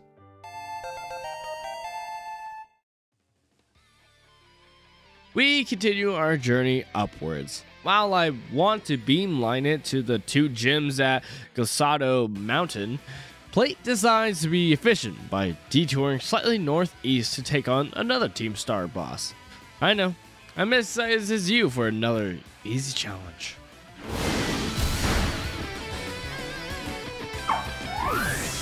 So, in the northeast of Paldea, we have an interesting biome of bamboo. I do like that the game is trying to give different interesting areas. So far, I personally don't think they are necessarily winners, but they aren't nothing. They clearly just feel like areas put in the game to be interesting and not areas that I can associate with the game's identity. Plate gets asked what he thinks of Cassiopeia from Mr. Clive, and honestly, at this point, they haven't set up someone new to be this mysterious person, so it's pretty obvious that the Cassiopeia is actually Penny. Now, why she's trying to shut down Team Star is still a question mark. It's been pretty clearly written that all the bad stuff that people know of Team Star is not all true, so at the very least, we still have that mystery. Eerie, the boss, was just at the front gate. So I thought this was going to be a super quick, but after being persuaded to act like a normal boss, we are greeted to another almost run and go minigame. Let's be honest, that's what it is. My main problem is that the mode is general, isn't hard, and the fact that the only thing that makes it different is that the Pokemon are different types. But beyond that, there's nothing different. Nothing new being happening here, and it's nothing. Speaking of the same old, Eerie, like the other bosses, roll out on another Starmobile. We all know how this is gonna go. Let's get this over with. Okay, so yeah, she's tough. She's tough. So switching up our team slightly and being slightly slimy, we were able to barely beat her on our second try, which I was actually surprised. That was what I get for talking so much trash. We get yet another flashback about how this group was bullied and outcasted, but in the end, we're able to find their own belonging with each other. We only have one last boss to beat for Team Star, and I'm really not looking forward to it. Fairy type is still foreign to me, and I haven't missed a game yet, so it's kind of surprised that it's so foreign to me. Either way, time to keep heading north so that we can actually snag some snowy gyms.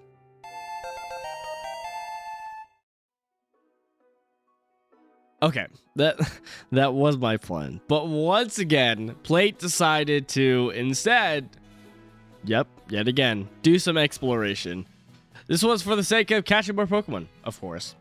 So when talking about impact on Plate's journey, this wasn't anything crazy, but at the same time, it was more impactful than the Team Star boss fights I had with Eerie. I've mentioned it before, but the exploration mechanic in this game insanely captures a major part of Pokemon.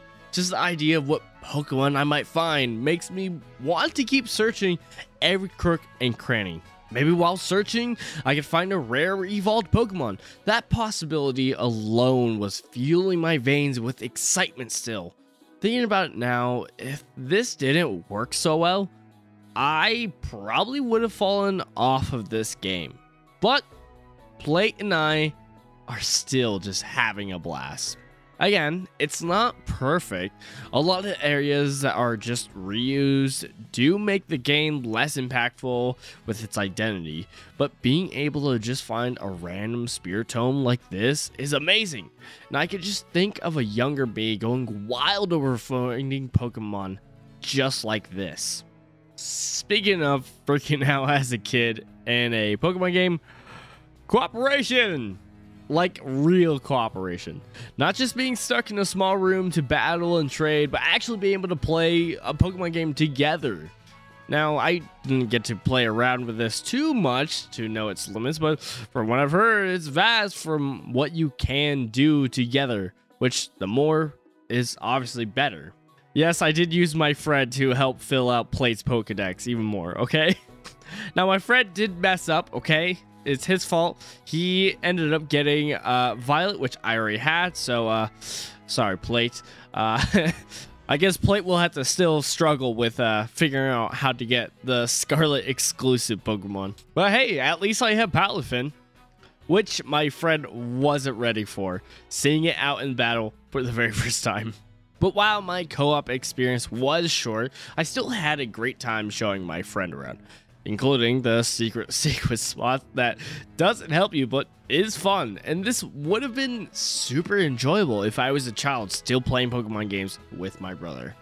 This co-op experience with trade evolutions and Palafin reminded me something. There are a lot of unique evolution Pokemon, one of them being Primeape. Now, I wouldn't say that Primeape needed an evolution, but if you use Rage Fist a bunch, lore-wise, Primeape dies and then evolves into Annihilate. Now, I love Palafin, but boy, is Annihilate a close second. I can't even imagine something else just beating those two. While on this side quest of co-op fun, Plate was just trying to fill out his Pokedex even more, and we both realized that the leap forward was just here. Now, the Pokemon games have several different ways of forcing the player to beat all the gyms before Victory Road. So, let's find out what Violet did. Ah, I see. Just as normal. They are going to see that I don't have all the badges, and then... Oh. Is this really going to be possible? I mean, I'm not ready for this, but okay. Hello. So, I forgot that there is supposed to be an interview. Kind of weird, but okay. We start with an easy question about how we got here. And then we just got more pretty easy questions like what starter type we got and the school's main function. When the interview was over, we were told to go outside and we would find out the results. Sadly, it turns out they wasted our time. We didn't pass. The assistant does let us know that they normally don't take people serious unless they have all 8 badges, which is kind of lame. In the end, with that little excursion over and some more shenanigans later, Plate, with the power of the interwebs, learned of a certain Pokemon and how to actually evolve it. And that had to do with Gimmighoul. Since being introduced to this Pokemon, I was pretty interested in it, but before the internet, I couldn't figure out how to evolve it. And in its Gimmighoul form, it's honestly really trash. But with this newfound knowledge, Plate and I could actually evolve it. So throughout your journey, you'll find a bunch of Gimmighoul coins. And you need to be holding the max amount of 999 coins for one Gimmighoul to evolve. While that is a lot, an easy tech to deal with that is running to a watchtower or a ruins and fighting one of these Gimmighouls. They can't do much damage, and after beating them, you'll get a random amount, which most of the time is about 50 coins, if not more. And with 999 coins and leveling up one of our Gimmighoul, we are introduced to our special boy, Goldango. Honestly, didn't like his design at first, but still enjoyed it for its rarity with how to evolve it. But boy, do I slowly fall in love with it. Hard to say if I like it more than Palafin and Annihilate, but boy, am I enjoying these weird evolving Pokemon.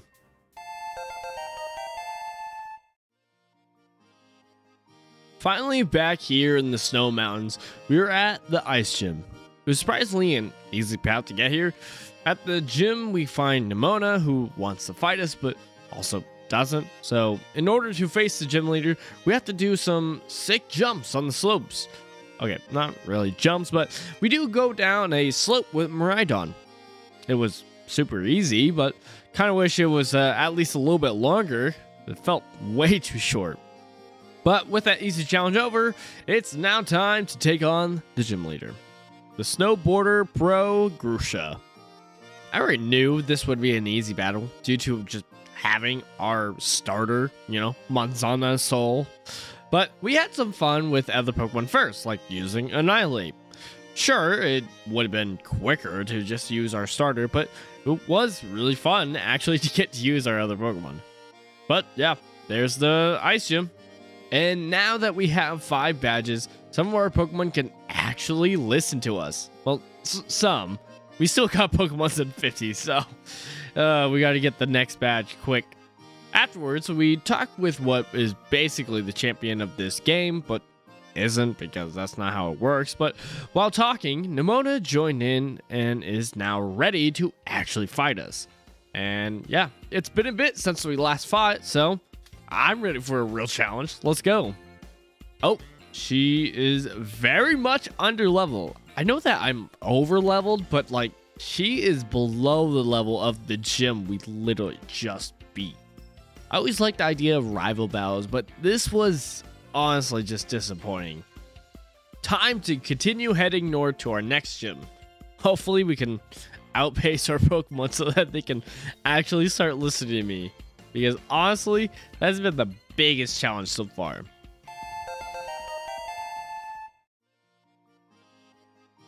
With only a short trip to the next gym in Montevera, we are here in Montevera. What's with this town actually having some personality?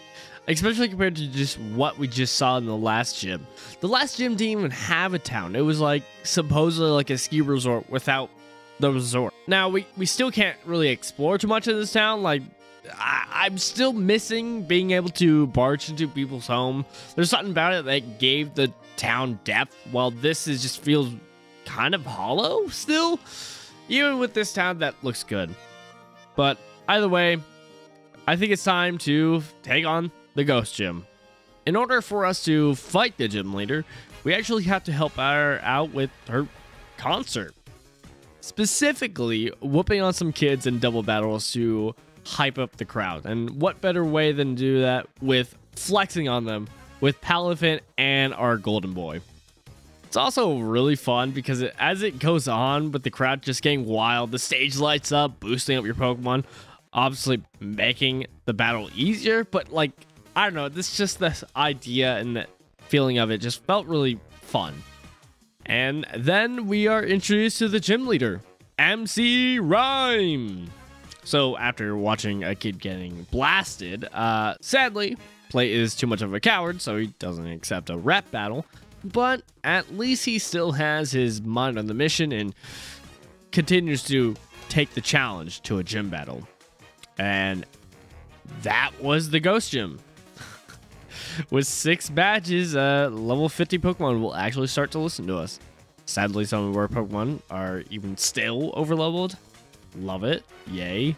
But yeah, after that gym battle, we talk with Mr. Hassel, who expresses how excited he is to face us, as in fact he is one of the Elite Fours, which is pretty cool.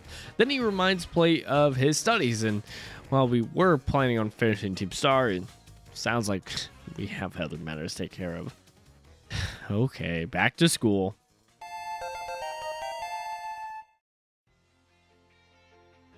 Back to school. While we are here, we finish all of our classes. And while here, we got to learn more of Cigaro and how he struggles with pleasing others to the point of neglecting what he actually likes, and which honestly I could kind of relate to. Surprisingly, kind of like Cigaro a lot for that. And during the rest of our classes, the best things we really learned was about shiny Pokemon and their percentage of appearing, which is kind of cool to have a game literally talk about this. I know they have in the past, but getting more information is always great. We also learned more lore about some king in the past and his connection to the glamour and falling of the old empire. Blah, blah, blah. Lore, am I right? We also got to hang out more with Mr. Hassel and learn out a little bit more about the struggles with his family ties. And we're able to let him know that, hey, we aren't shirking our studies. All right, come on, get off our back. Jeez. And while Rhyfort wasn't my favorite character, talking with her, we got a connection to those stakes and weird doors we've been finding. It sounds like it has to do with the lore connection to the old empire. You know, that blah blah I was saying?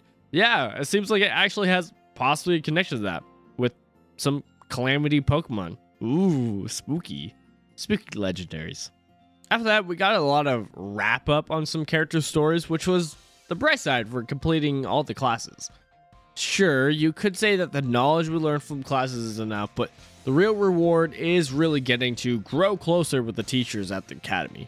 But that was all the most important parts of our journey back at the school. I don't hate that they did this. I am glad that it was optional, and since it was, I can't really complain for its reward not being amazing, since the reward is more sorry with the teachers, which is, it's not nothing, but like, there's a lot of time to get here. Now, I think it's time for some unfinished business.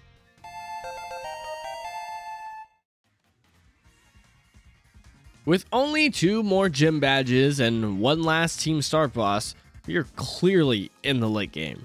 But with this game's focus on exploration and taking your own time and own pace, it doesn't feel like we're almost done with this game. It feels super weird. Either way, I think we can actually take on ARVEN this time.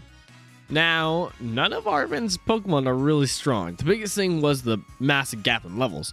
There's still a gap, but this time, it's so much less. Having about a 10 level gap at this stage of the game isn't unbeatable, but actually probably a good challenge, to be honest. So, even with the help of items, we had a actually tough battle against ARVEN, losing a lot of Pokemon. But in the end, it was another dub for Plate, which confirms ARVEN's thoughts that we are going to need some more help. Yeah, aka doing the other main objectives. And yeah, that's the technical end of the Path of Legends route. Very much enjoyed it, but I guess it's time to finish the other last 2 main objectives. Plate's feeling pretty good, since the Pokédex has made some massive strides, with 3/4 of it already being completed. Only 100 Pokemon left to capture, but I think it's finally time to deal with Team Star, like a band-aid, ripping it off. Hopefully quick.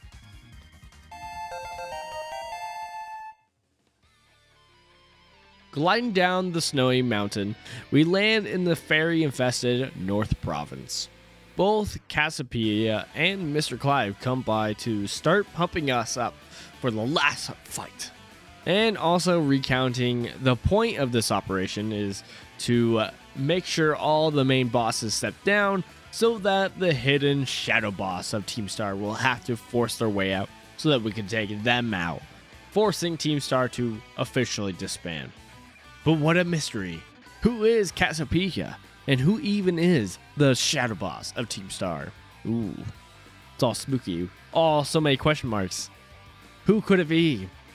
After one last let's go challenge of botting a bunch of fairy types, we face the fairy type boss Ortega. Now, I was pretty worried about facing this boss. One reason was, as mentioned, this trainer focuses on fairy type. But that wasn't the only reason. I also was a bit worried because this boss, being the furthest away from the starting area, was a pretty good indicator of what his level was going to be. Luckily for us, this fight ended up not being as hard as it was actually fighting the other Team Star boss, Aerie. That doesn't mean this was just easy though. It still was a solid fight and a solid way to finish Team Star. Take that, fairy types. Yeah, putting you in your place. And after one final Team Star flashback that I really didn't care about, Mr. Clive, as per usual, did some questioning to assess the situation, and Cassiopeia letting us know where to go now for the final Shadow Boss fight. And it is revealed that the true identity of the Shadow Boss is Cassiopeia. I know, shocking. And while you might argue that she could have just disbanded the group because she is the leader, for some reason, it can only be done this way, by using the team's code. Either way, time to take out the Shadow Boss by going to the schoolyard after dark.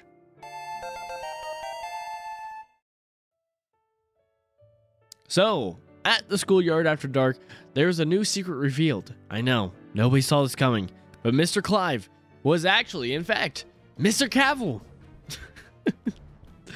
And then he is also claiming to be the true Shadow Boss of Team Star. Whether or not I truly believe him, it's time to take on Mr. Cavill. This was honestly a pretty cool fight that was slightly interrupted by Sunis slowly walking past the fight with no idea what was going on. I wish they had at least programmed Sunis to be watching and cheering, since after defeating Mr. Cavill's Josuke that we could have had as a starter and defeating Mr. Cavill, he is chewed out by Miss Time for being a bad example fighting on the school grounds. I mean, it's super funny, and this was after Mr. Cavill explained that he is not in fact the Shadow Boss, but instead he was just testing our strength to see if we could actually take out the Shadow Boss. He also explained his failure for what actually happened to Team Star, and his failure as a director. Mr. Cavill's inclusion in this story has made me actually interested and care about this story a bit more, this main plot line. Sure, a story of outcasts getting even more misunderstood is interesting and makes me sympathetic, but getting to have someone a part of the system that's technically was part of the harm was great seeing, and being able part of the journey of them actually trying to take responsibility of actually trying to fix it. And even being able to help with this final battle made me excited to be a part of it and see this little journey. But sadly, by the time we got done with our epic battle with Mr. Clive, it was daytime. So instead of wasting our time just waiting around, I guess it was time to finish some gems. We'll take care of this shot later. Just 1 second, one thing at a time.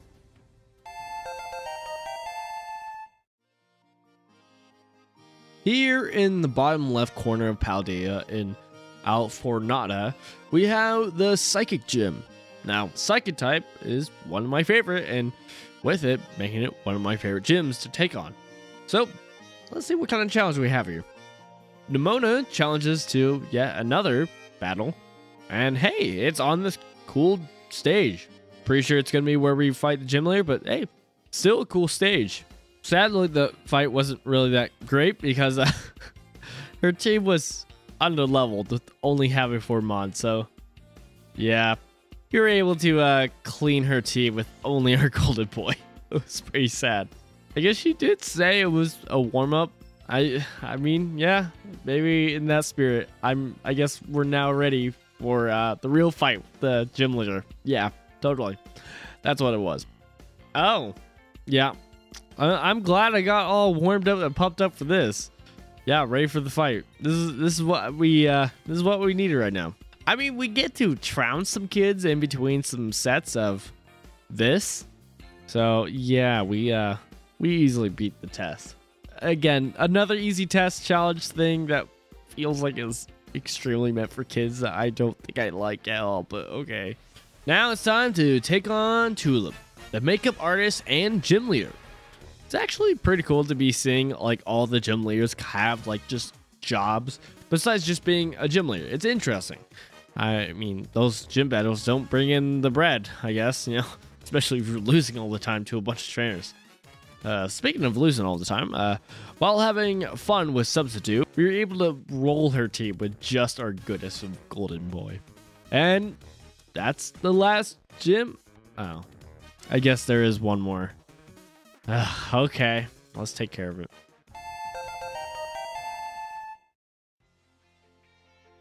Remember when I said that I finished all my classes? So, okay, that was a lie. Again, another sin. Sorry. Whoops. You unlock classes based on gyms completed, which is not a bad way to do it, but basically everything I said before about the classes is related here.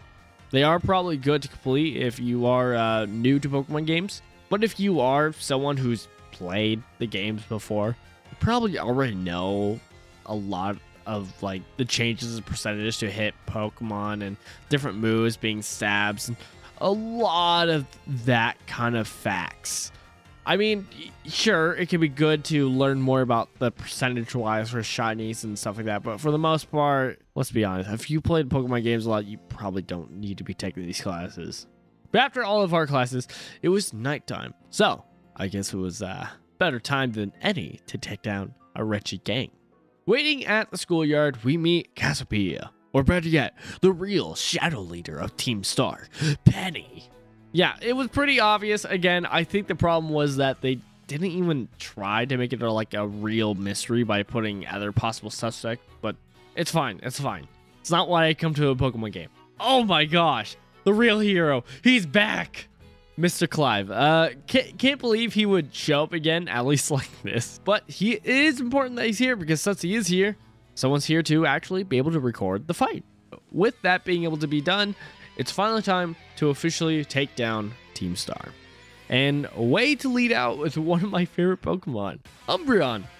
That kind of makes it obvious what we are facing, but it's a full EV evolution team, which is always cool to fight. I do have to be a little careful since Penny's team are in the 60s while I'm still in the 50s. But with being cautious and careful, we were able to defeat Penny. And with it, one last time for the road, we got another flashback. This time about Penny explaining why the team should disband in the first place, and how ultimately they refused to listen. So Penny took on the responsibility of trying to fix everything, and then trying to protect her treasure, all alone.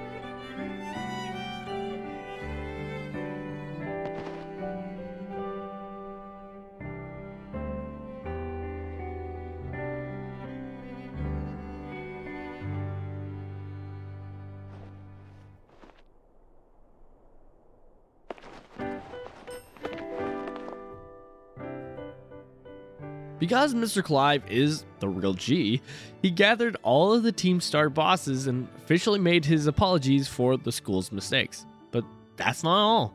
Mr. Cavill also made it so that the Team Star would not disband. Probably the best outcome since the group wasn't actually bad at all. Maybe just pushy with its recruiting process, but besides that, it's obviously a group that finds meaning and kinship with each other, which fits in line with the school's focus and on finding your own treasure. But there are consequences for the team's action. But surely their punishment is still being Team Star, but using their bases to actually challenge strangers who are out on the treasure hunt. Exactly what they are doing. But now it's actually supported, which is pretty cool. Later at Mr. Cavill's office, Penny confesses to actually hacking the school system in order to be paying plate for the Starfall operation.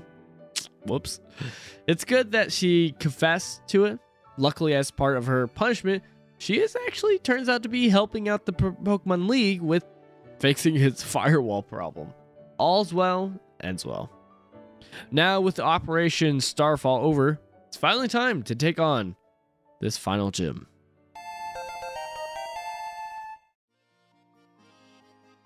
Wait! In the city of Lavencia, we run into Nemona before we can take on the gym challenge to let us know that she'll be cheering us on. Cool. And what is this gym test? Well, it's simple. Where's Waldo? Well, we have the gym leader. Yeah, I know. Be a streamer. Ugh. The only bright side to this test is that Mr. Cavill was the Waldo in this minigame, which I appreciated. Luckily enough, with a lot of these mini games, they aren't too long, so Now we can finally take on the last gym leader. Her being a content creator does critical damage to my insides. I hate it. I hate it so much. All right, Plate, take her out for me. Yes, do it, Plate. You've served your master well. Good. Yes! Now, with all the badges collected, we can now become the very best. Like a lot of people are, I guess.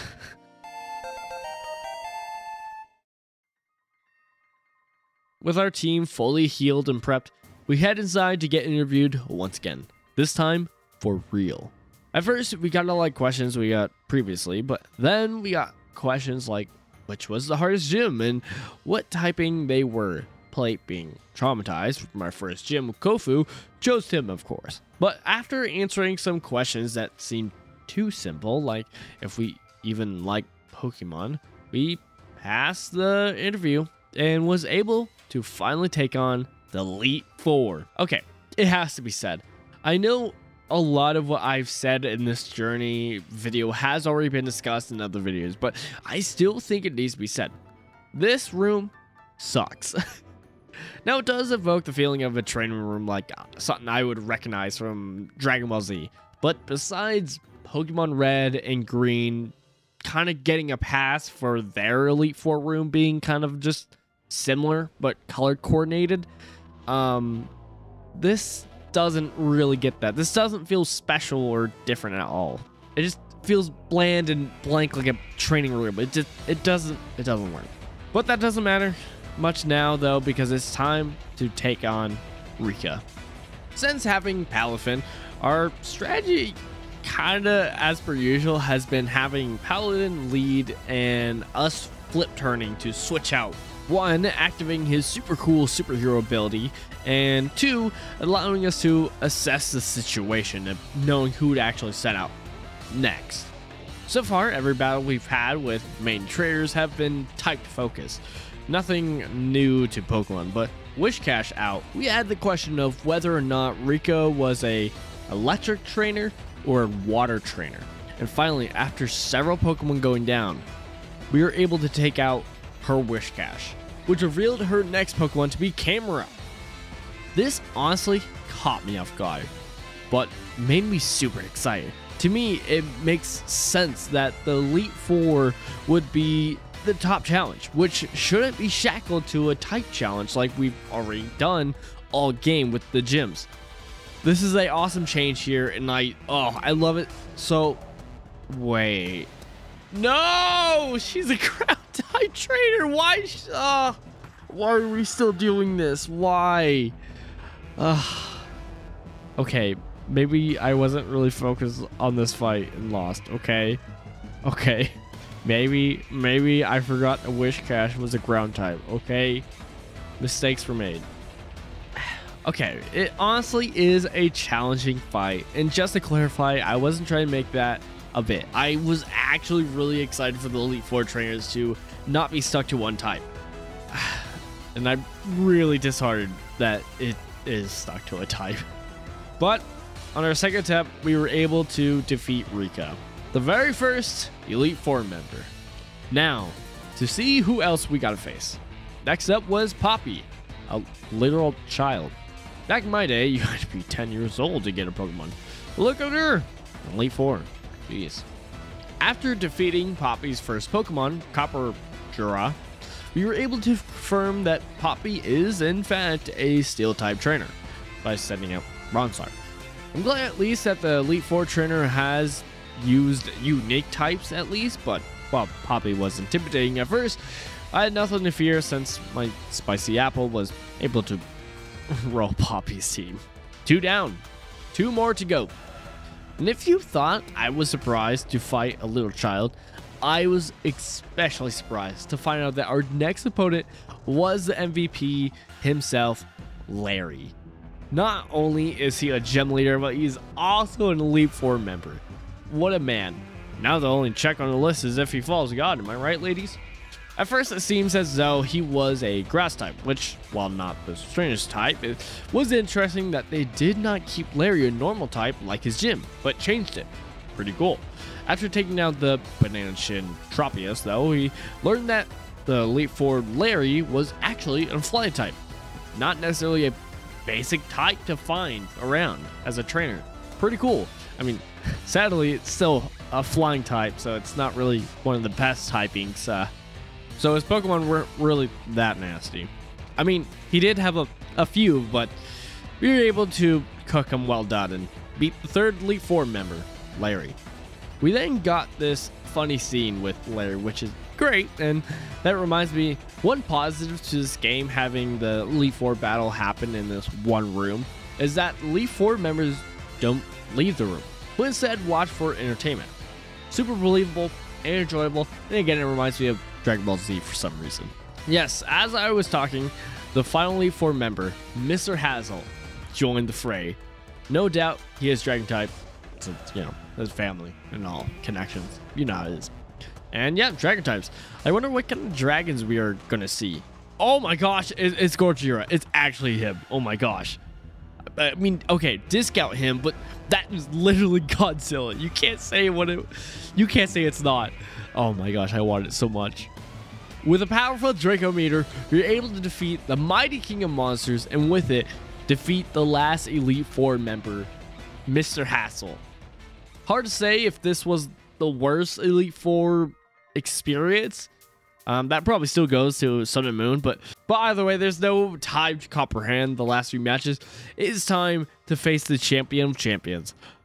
I mean, okay, the whole facing the champion at the end doesn't really work with this game and how it works, but either way, it's time. La Primera, here we come. So you say you don't know your own strength. Well, let's see if Game Freak throws any weight into that statement.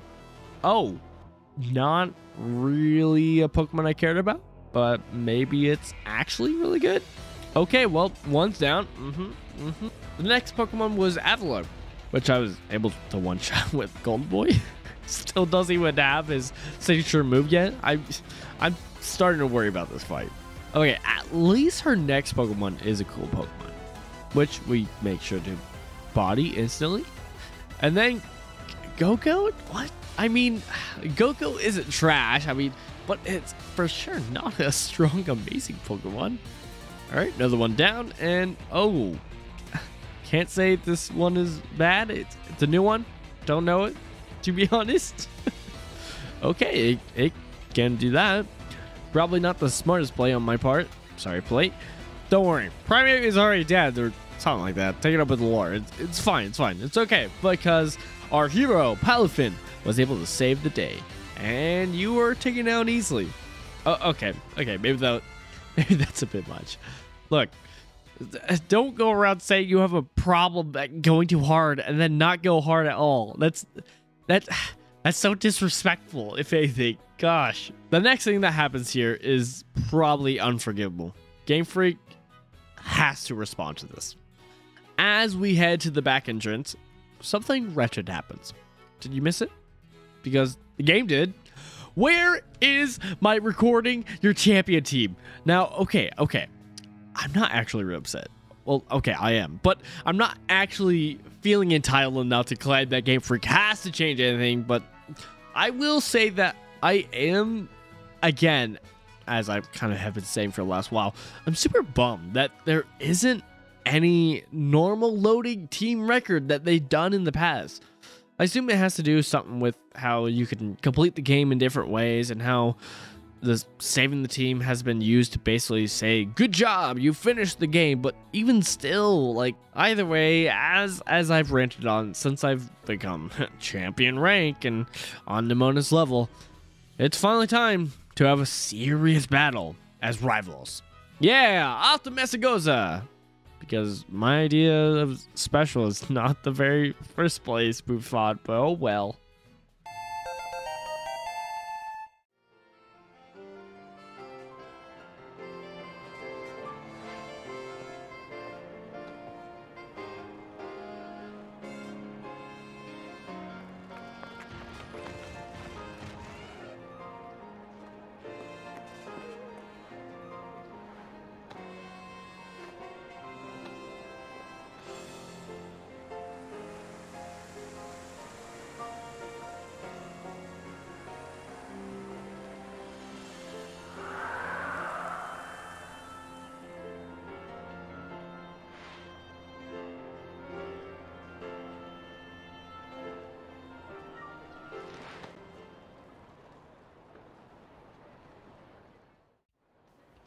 All right, time to take care of Nemona. I'm curious if her team is any different, but either way, she's going down this first time for sure. Oh boy, yeah, that is some level gap. I keep just doing one objective from the next, so we aren't getting too many level ups, but I guess we did want a challenge.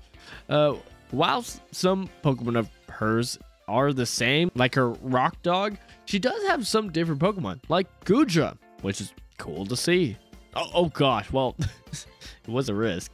Goodbye. Time for the final battle between our starters.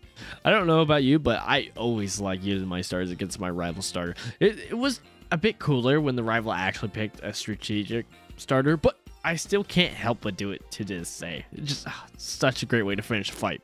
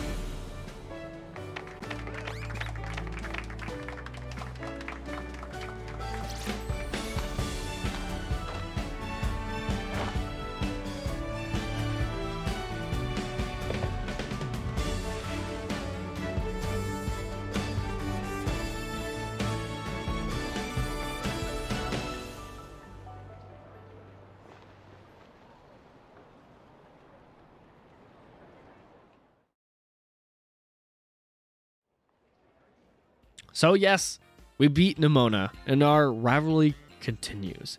But now that we have accomplished all 3 main objectives, we can actually help out the professor, thanks to our friends. So, it's time to call in some favors.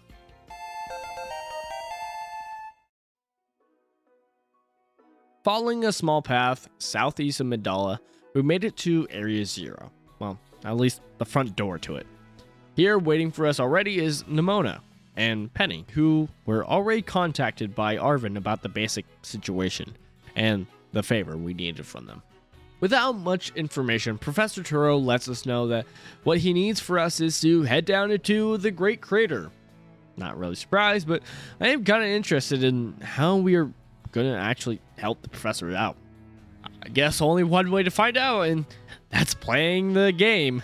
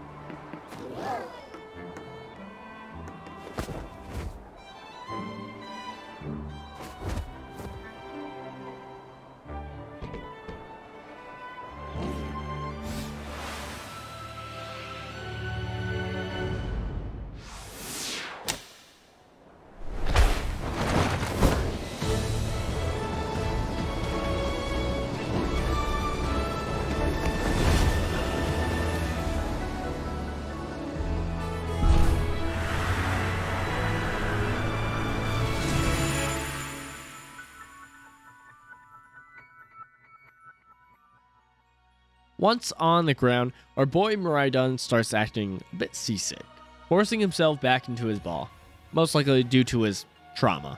You know, the one that Arv and I have previously talked about. Sorry, little guy.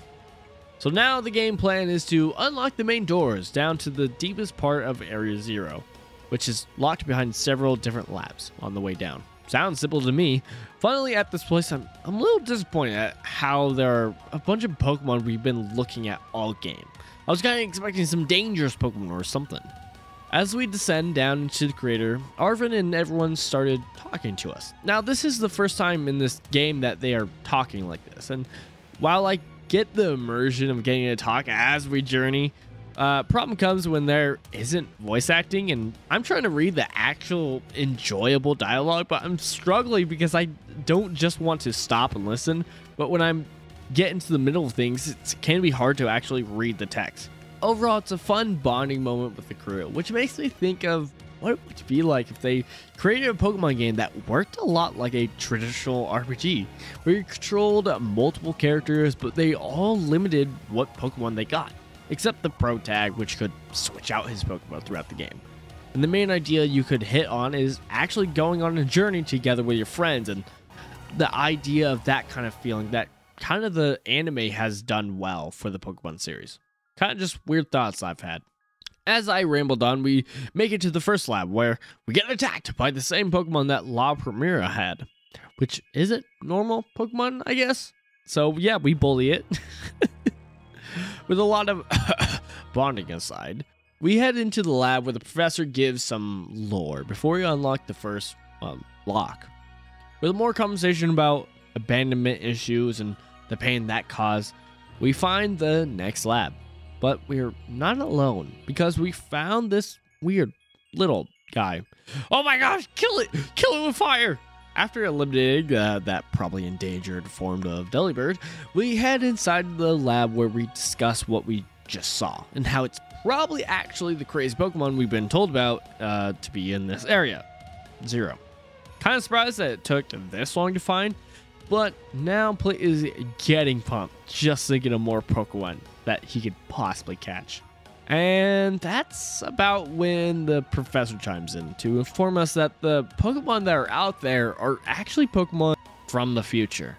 After defeating the future Donphan, which was our second Titan Pokemon, and not getting any more future Pokemon after that, I kind of forgot that this was part of the game. But yeah, also, the professor literally says that at the bottom of the lab there was a literal time machine. I already wish they did more tomfoolery with this. I mean, using the time machine, you could do so much with this, and I feel like we just now getting to hear about it. Never mind. Humans can't return to the present. It's worthless. Scrap the project. I'm going home. Not worth it. Plate disciples the next lock. ARVEN gives us the Violet book for some reason, and we continue our descent. The journey itself feels a little boring, but the music has a spooky sci-fi vibe that sounds really great. The area itself just still feels a little lackluster. My biggest problem is that while Play is able to catch some Pokemon he hasn't evolved, I wish we were actually seeing new Pokemon. Like, give me more of that Delibird. That's all I'm asking. At the third lab, as per usual, we get attacked by our good old friend, Mecha Donphan. Wasn't much of a fight. Speaking of old friends, once in the lab, Penny brings up the possibility that Miraidon is probably a future Pokemon too, which makes sense because ARVEN literally said that he was from Area 0. Checks out to me. Rudely enough, the professor chimes in once more for another lore dump, this time about Miraidon, explaining that he in fact was the very first Pokemon to be retrieved from the time machine, which sounds kind of terrifying if you think of it. The professor also explains how he was able to recover 2 Miraidons from the future. So much for legendary Pokemon. After more talk about how because they are the same Pokemon, they're probably family, which just thinking of the probability of that sounds highly unlikely. We disabled the next lock, even though at this point I'm kind of feeling a twist coming and kind of think we might be accidentally releasing the bad guy or something to that end. But I have to do it to play the game. So hopefully I'm wrong. Only one more lock to disable.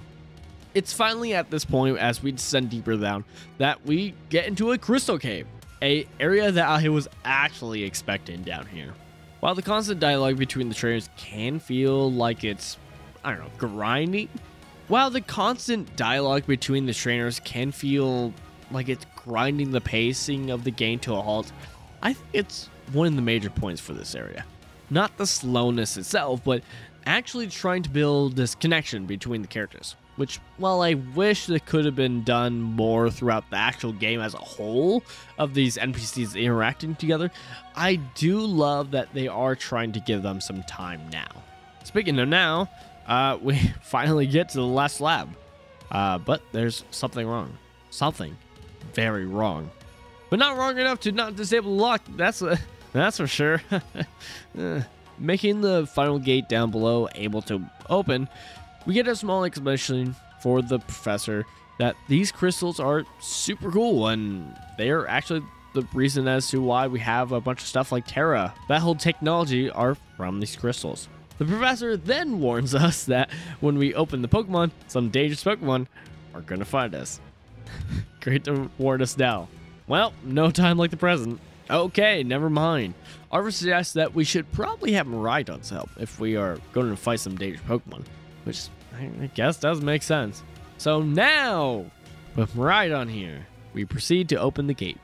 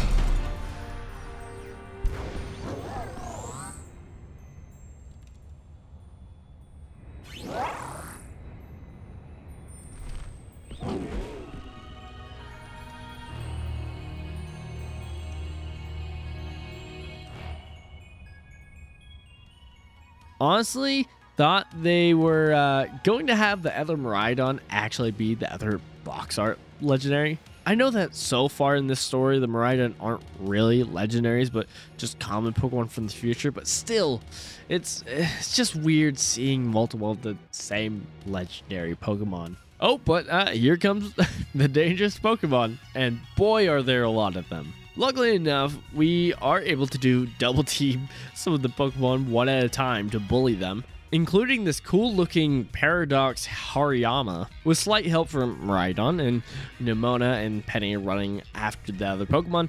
Arven and Plate team up to double team some more of the Pokemon, until finally Arven decides to deal with the rest on his own for some reason while we go ahead and help the professor. I don't know why we can't just finish the business here and then go together, but okay. Plate complies and heads into Lab 0.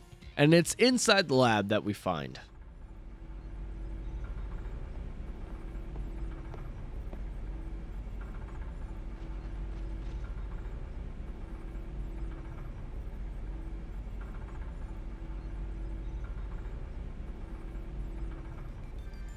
wait, what? AI, kill it! Kill it!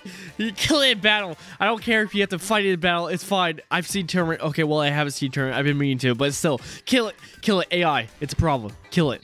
So, yeah.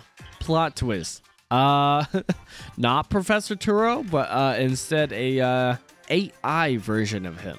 It turns out the professor has been dead for a long time. Jeez. I mean, I was kind of expecting maybe like a future Turo, but I wasn't expecting this. So, turns out not Turo needs our help to shut down the time machine, because messing with time is bad. I was feeling a twist coming, but to actually have the professor in this game be the quote-unquote bad guy in this game is crazy. I love it, but it's crazy. It's a bit of a bummer that we find out the professor's motives through text. You know, it's not the best storytelling method of telling instead of showing, but we find out the professor was wanting to make a living world for both future and present Pokemon. Why? I don't know. I'm pretty sure in Scarlet it has to do with the past, so maybe it would make more sense. Either way, no, they both don't make sense. It's just obviously bad for the ecosystem. It's just why doesn't make sense. Someone had to tell them just no. That was the problem. So the question now is, why are we needed for this task? Well, in the time machine room, we are finally told by Nocturo that we need to use the professor's ID, which is in the Violet book. But this wasn't just a fetch quest, because Nocturo is worried that once we try to put down the time machine, that Nocturo will be forced to stop us because of his security measure code. Which does make sense.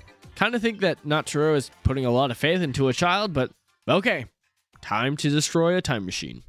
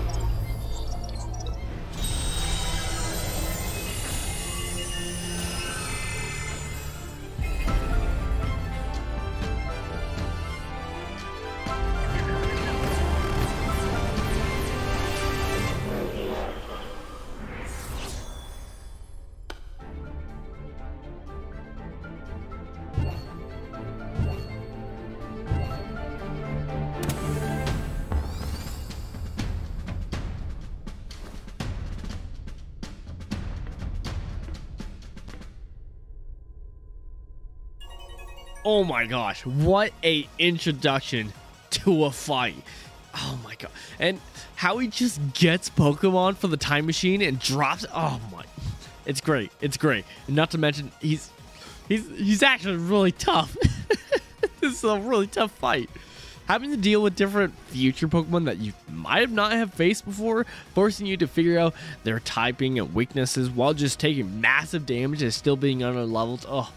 Luckily, at this point, the level gap isn't too egregious. The thing that got me throughout the fight was every time Nocturo would just send in a new Pokemon. It was so intimidating. This had to be one of my favorite boss fights in like such a long time. So, after using a bunch of items, we were able to defeat Nocturo.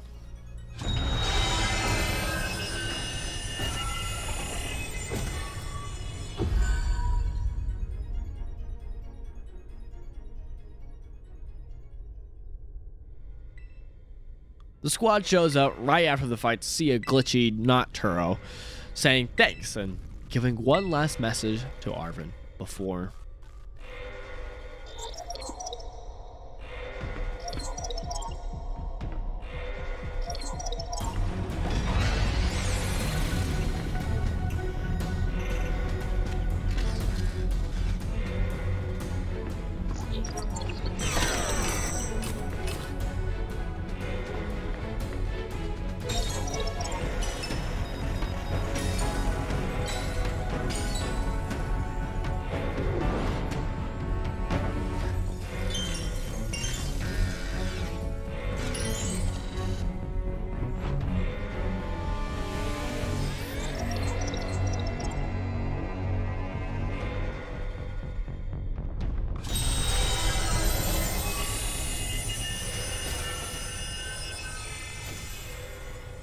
With yet another twist, we must fight on, even though we can't use our Pokemon, except maybe.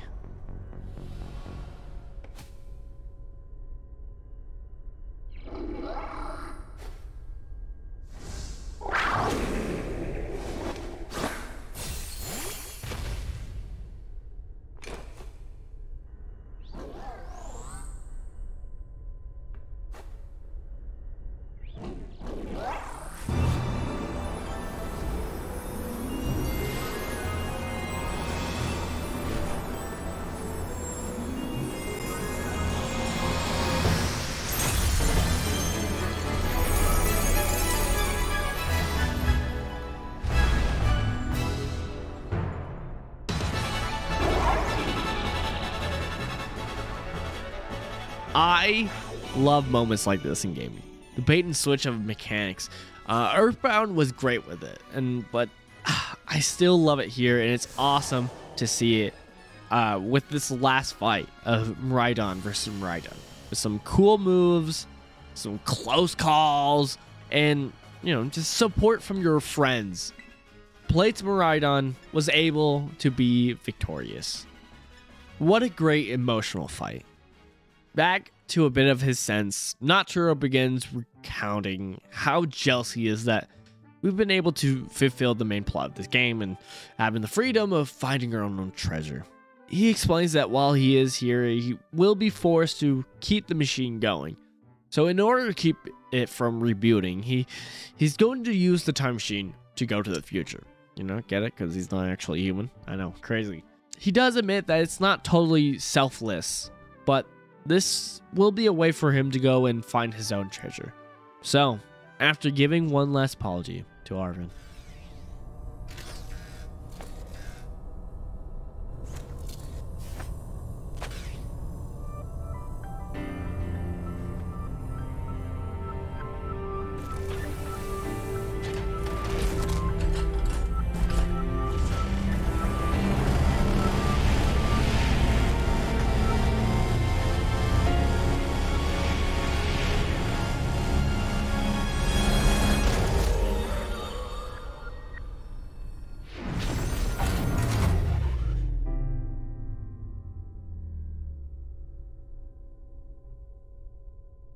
with Naturo gone, ARVEN tries to come to terms with everything, from his father being gone for sure and all the pain with that. The party does its best to comfort ARVEN in this time, and we finally go on one last journey and head home.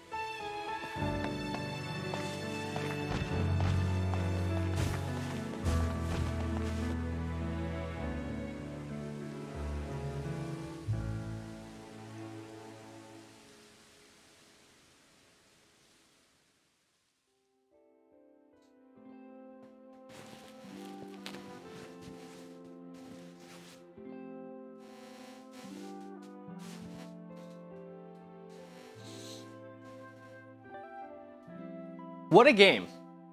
Can I just say that? What a game. I saw some other people's statements, some other Pokemon fans, and I am in the same boat as them. This is one of the funnest I've ever had with a Pokemon game. True statement. Is this the best Pokemon game? Is this a perfect Pokemon game? No. There's so many flaws in this game. Even just avoiding the frame rate and the jittering and the pop-ins, even avoiding all of that problems, there's still flaws in this game. There's stuff that could be better. This is not a 10 out of 10, not even a 9 out of 10. But open world in this game and the emphasis on exploration, I loved a lot. I already mentioned it, but I think it really truly captured a massive idea of Pokemon and what makes Pokemon games so great. I think they did good on that. I also think some of their storytelling was amazing. I really enjoyed ARVEN's story plotline. Again, I should mention for a Pokemon game, you know, I can only compare it with that. I can compare it with the other RPGs, and as overall, its storytelling is it's all right. It's okay. It's nothing too crazy. It's nothing that hasn't already been done.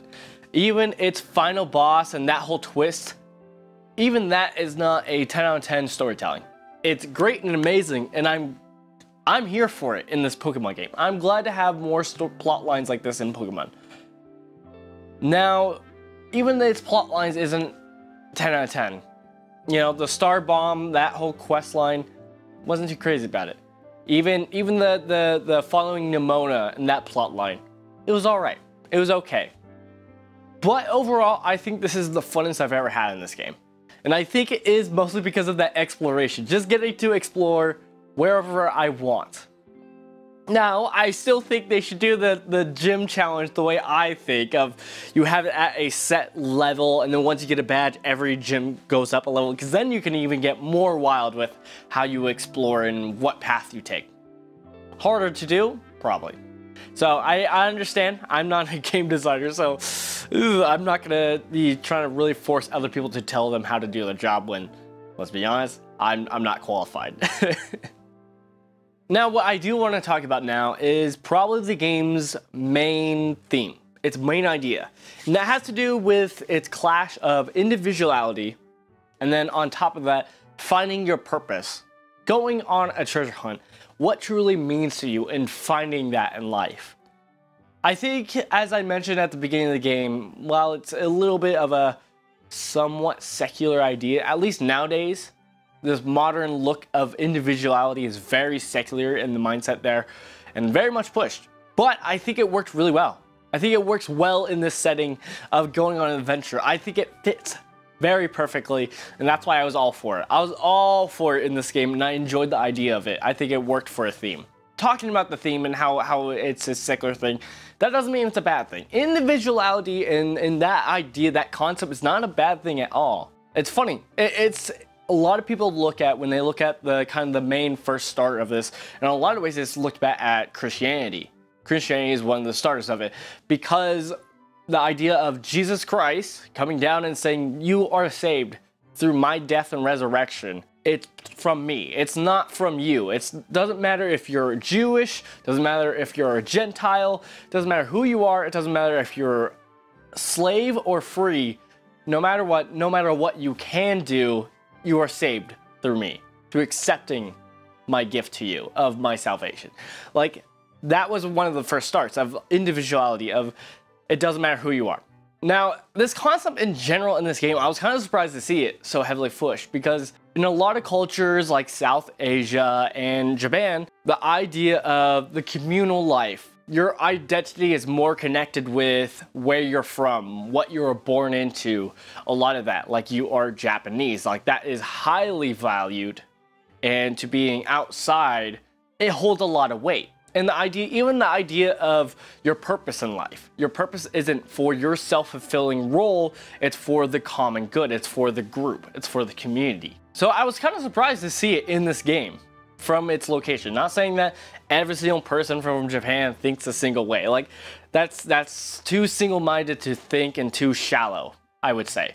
But I was surprised to see it here, just this idea and emphasis on it. Now, there's pros and cons to both views. I would have to say that neither view is bad. It kind of reminds me again with Christianity and how the family of Christ, how it's not just one or the other, it's a mix of both. I think some people got the notion that it's more on just the communal side, because you hear these words of like-minded, we are of the Christian body, we are of Christ. It seems like, oh, now that we're Christian, we follow the Bible, that means we are carbon copies of each other. We are just one way, when that's not quite how it is. Like, right here in the Bible, right here, 1 Corinthians 12, it talks about the body of Christ and how it's built up of many parts.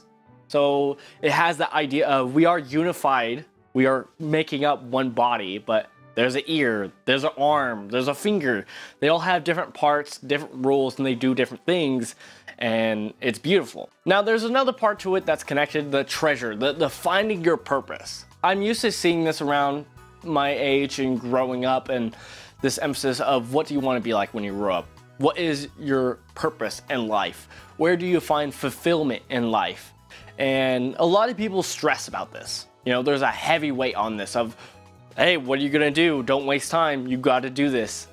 And I think a lot of people hold their values too much connected to this, that if I can't find one, a purpose, then I'm worthless. And two, they put everything into what is their purpose. Sometimes people not having a hobby, sometimes people not being able to just understand that you can fail. You could try to find what is your purpose and fail, and that's okay. Understanding that maybe you don't know your purpose and maybe your purpose will change. Stuff like that, it's stressful for people, and sometimes people need to hear that. to actually understand and be able to calm down, breathe, and not stress so much of this weight. Because a lot of people can apply that pressure. And I felt it too. I felt it growing up. I even felt it as a Christian feeling of, oh, what is God's will for my life? What does he want me to do as a career path? And not wanting to disappoint. As a Christian, all I have to do is share God's word. I gotta show love to others. That's it. That's all I gotta do. So it was interesting seeing these topics in these games and seeing how they tacked it. I think it fits so perfectly in a Pokemon adventure of being a kid, going out in the world and finding what matters to you. What are your values? Like, we had different characters like Penny's, her friends, and that bond of the group it's great to see. That was like the positive of that storyline, was getting to see that. Those are my thoughts on this game. I enjoyed it a lot. Boy, there are some flaws. There are some serious flaws in this game. I won't lie. Probably my biggest problem with this game, and I think it's a massive flaw, and it has to be talked about. And I think it's its open nature. I think I've explained it a little bit, but because of its openness and it's so pushed on exploration, I mentioned this a little bit, but I didn't want to explore any of the towns, any of the cities. When I think of this game and its identity, besides going out and exploring, I don't find anything that I connect with of like, oh yeah, that's what I think of when I think of this game. Different older Pokemon games, they always have a feeling.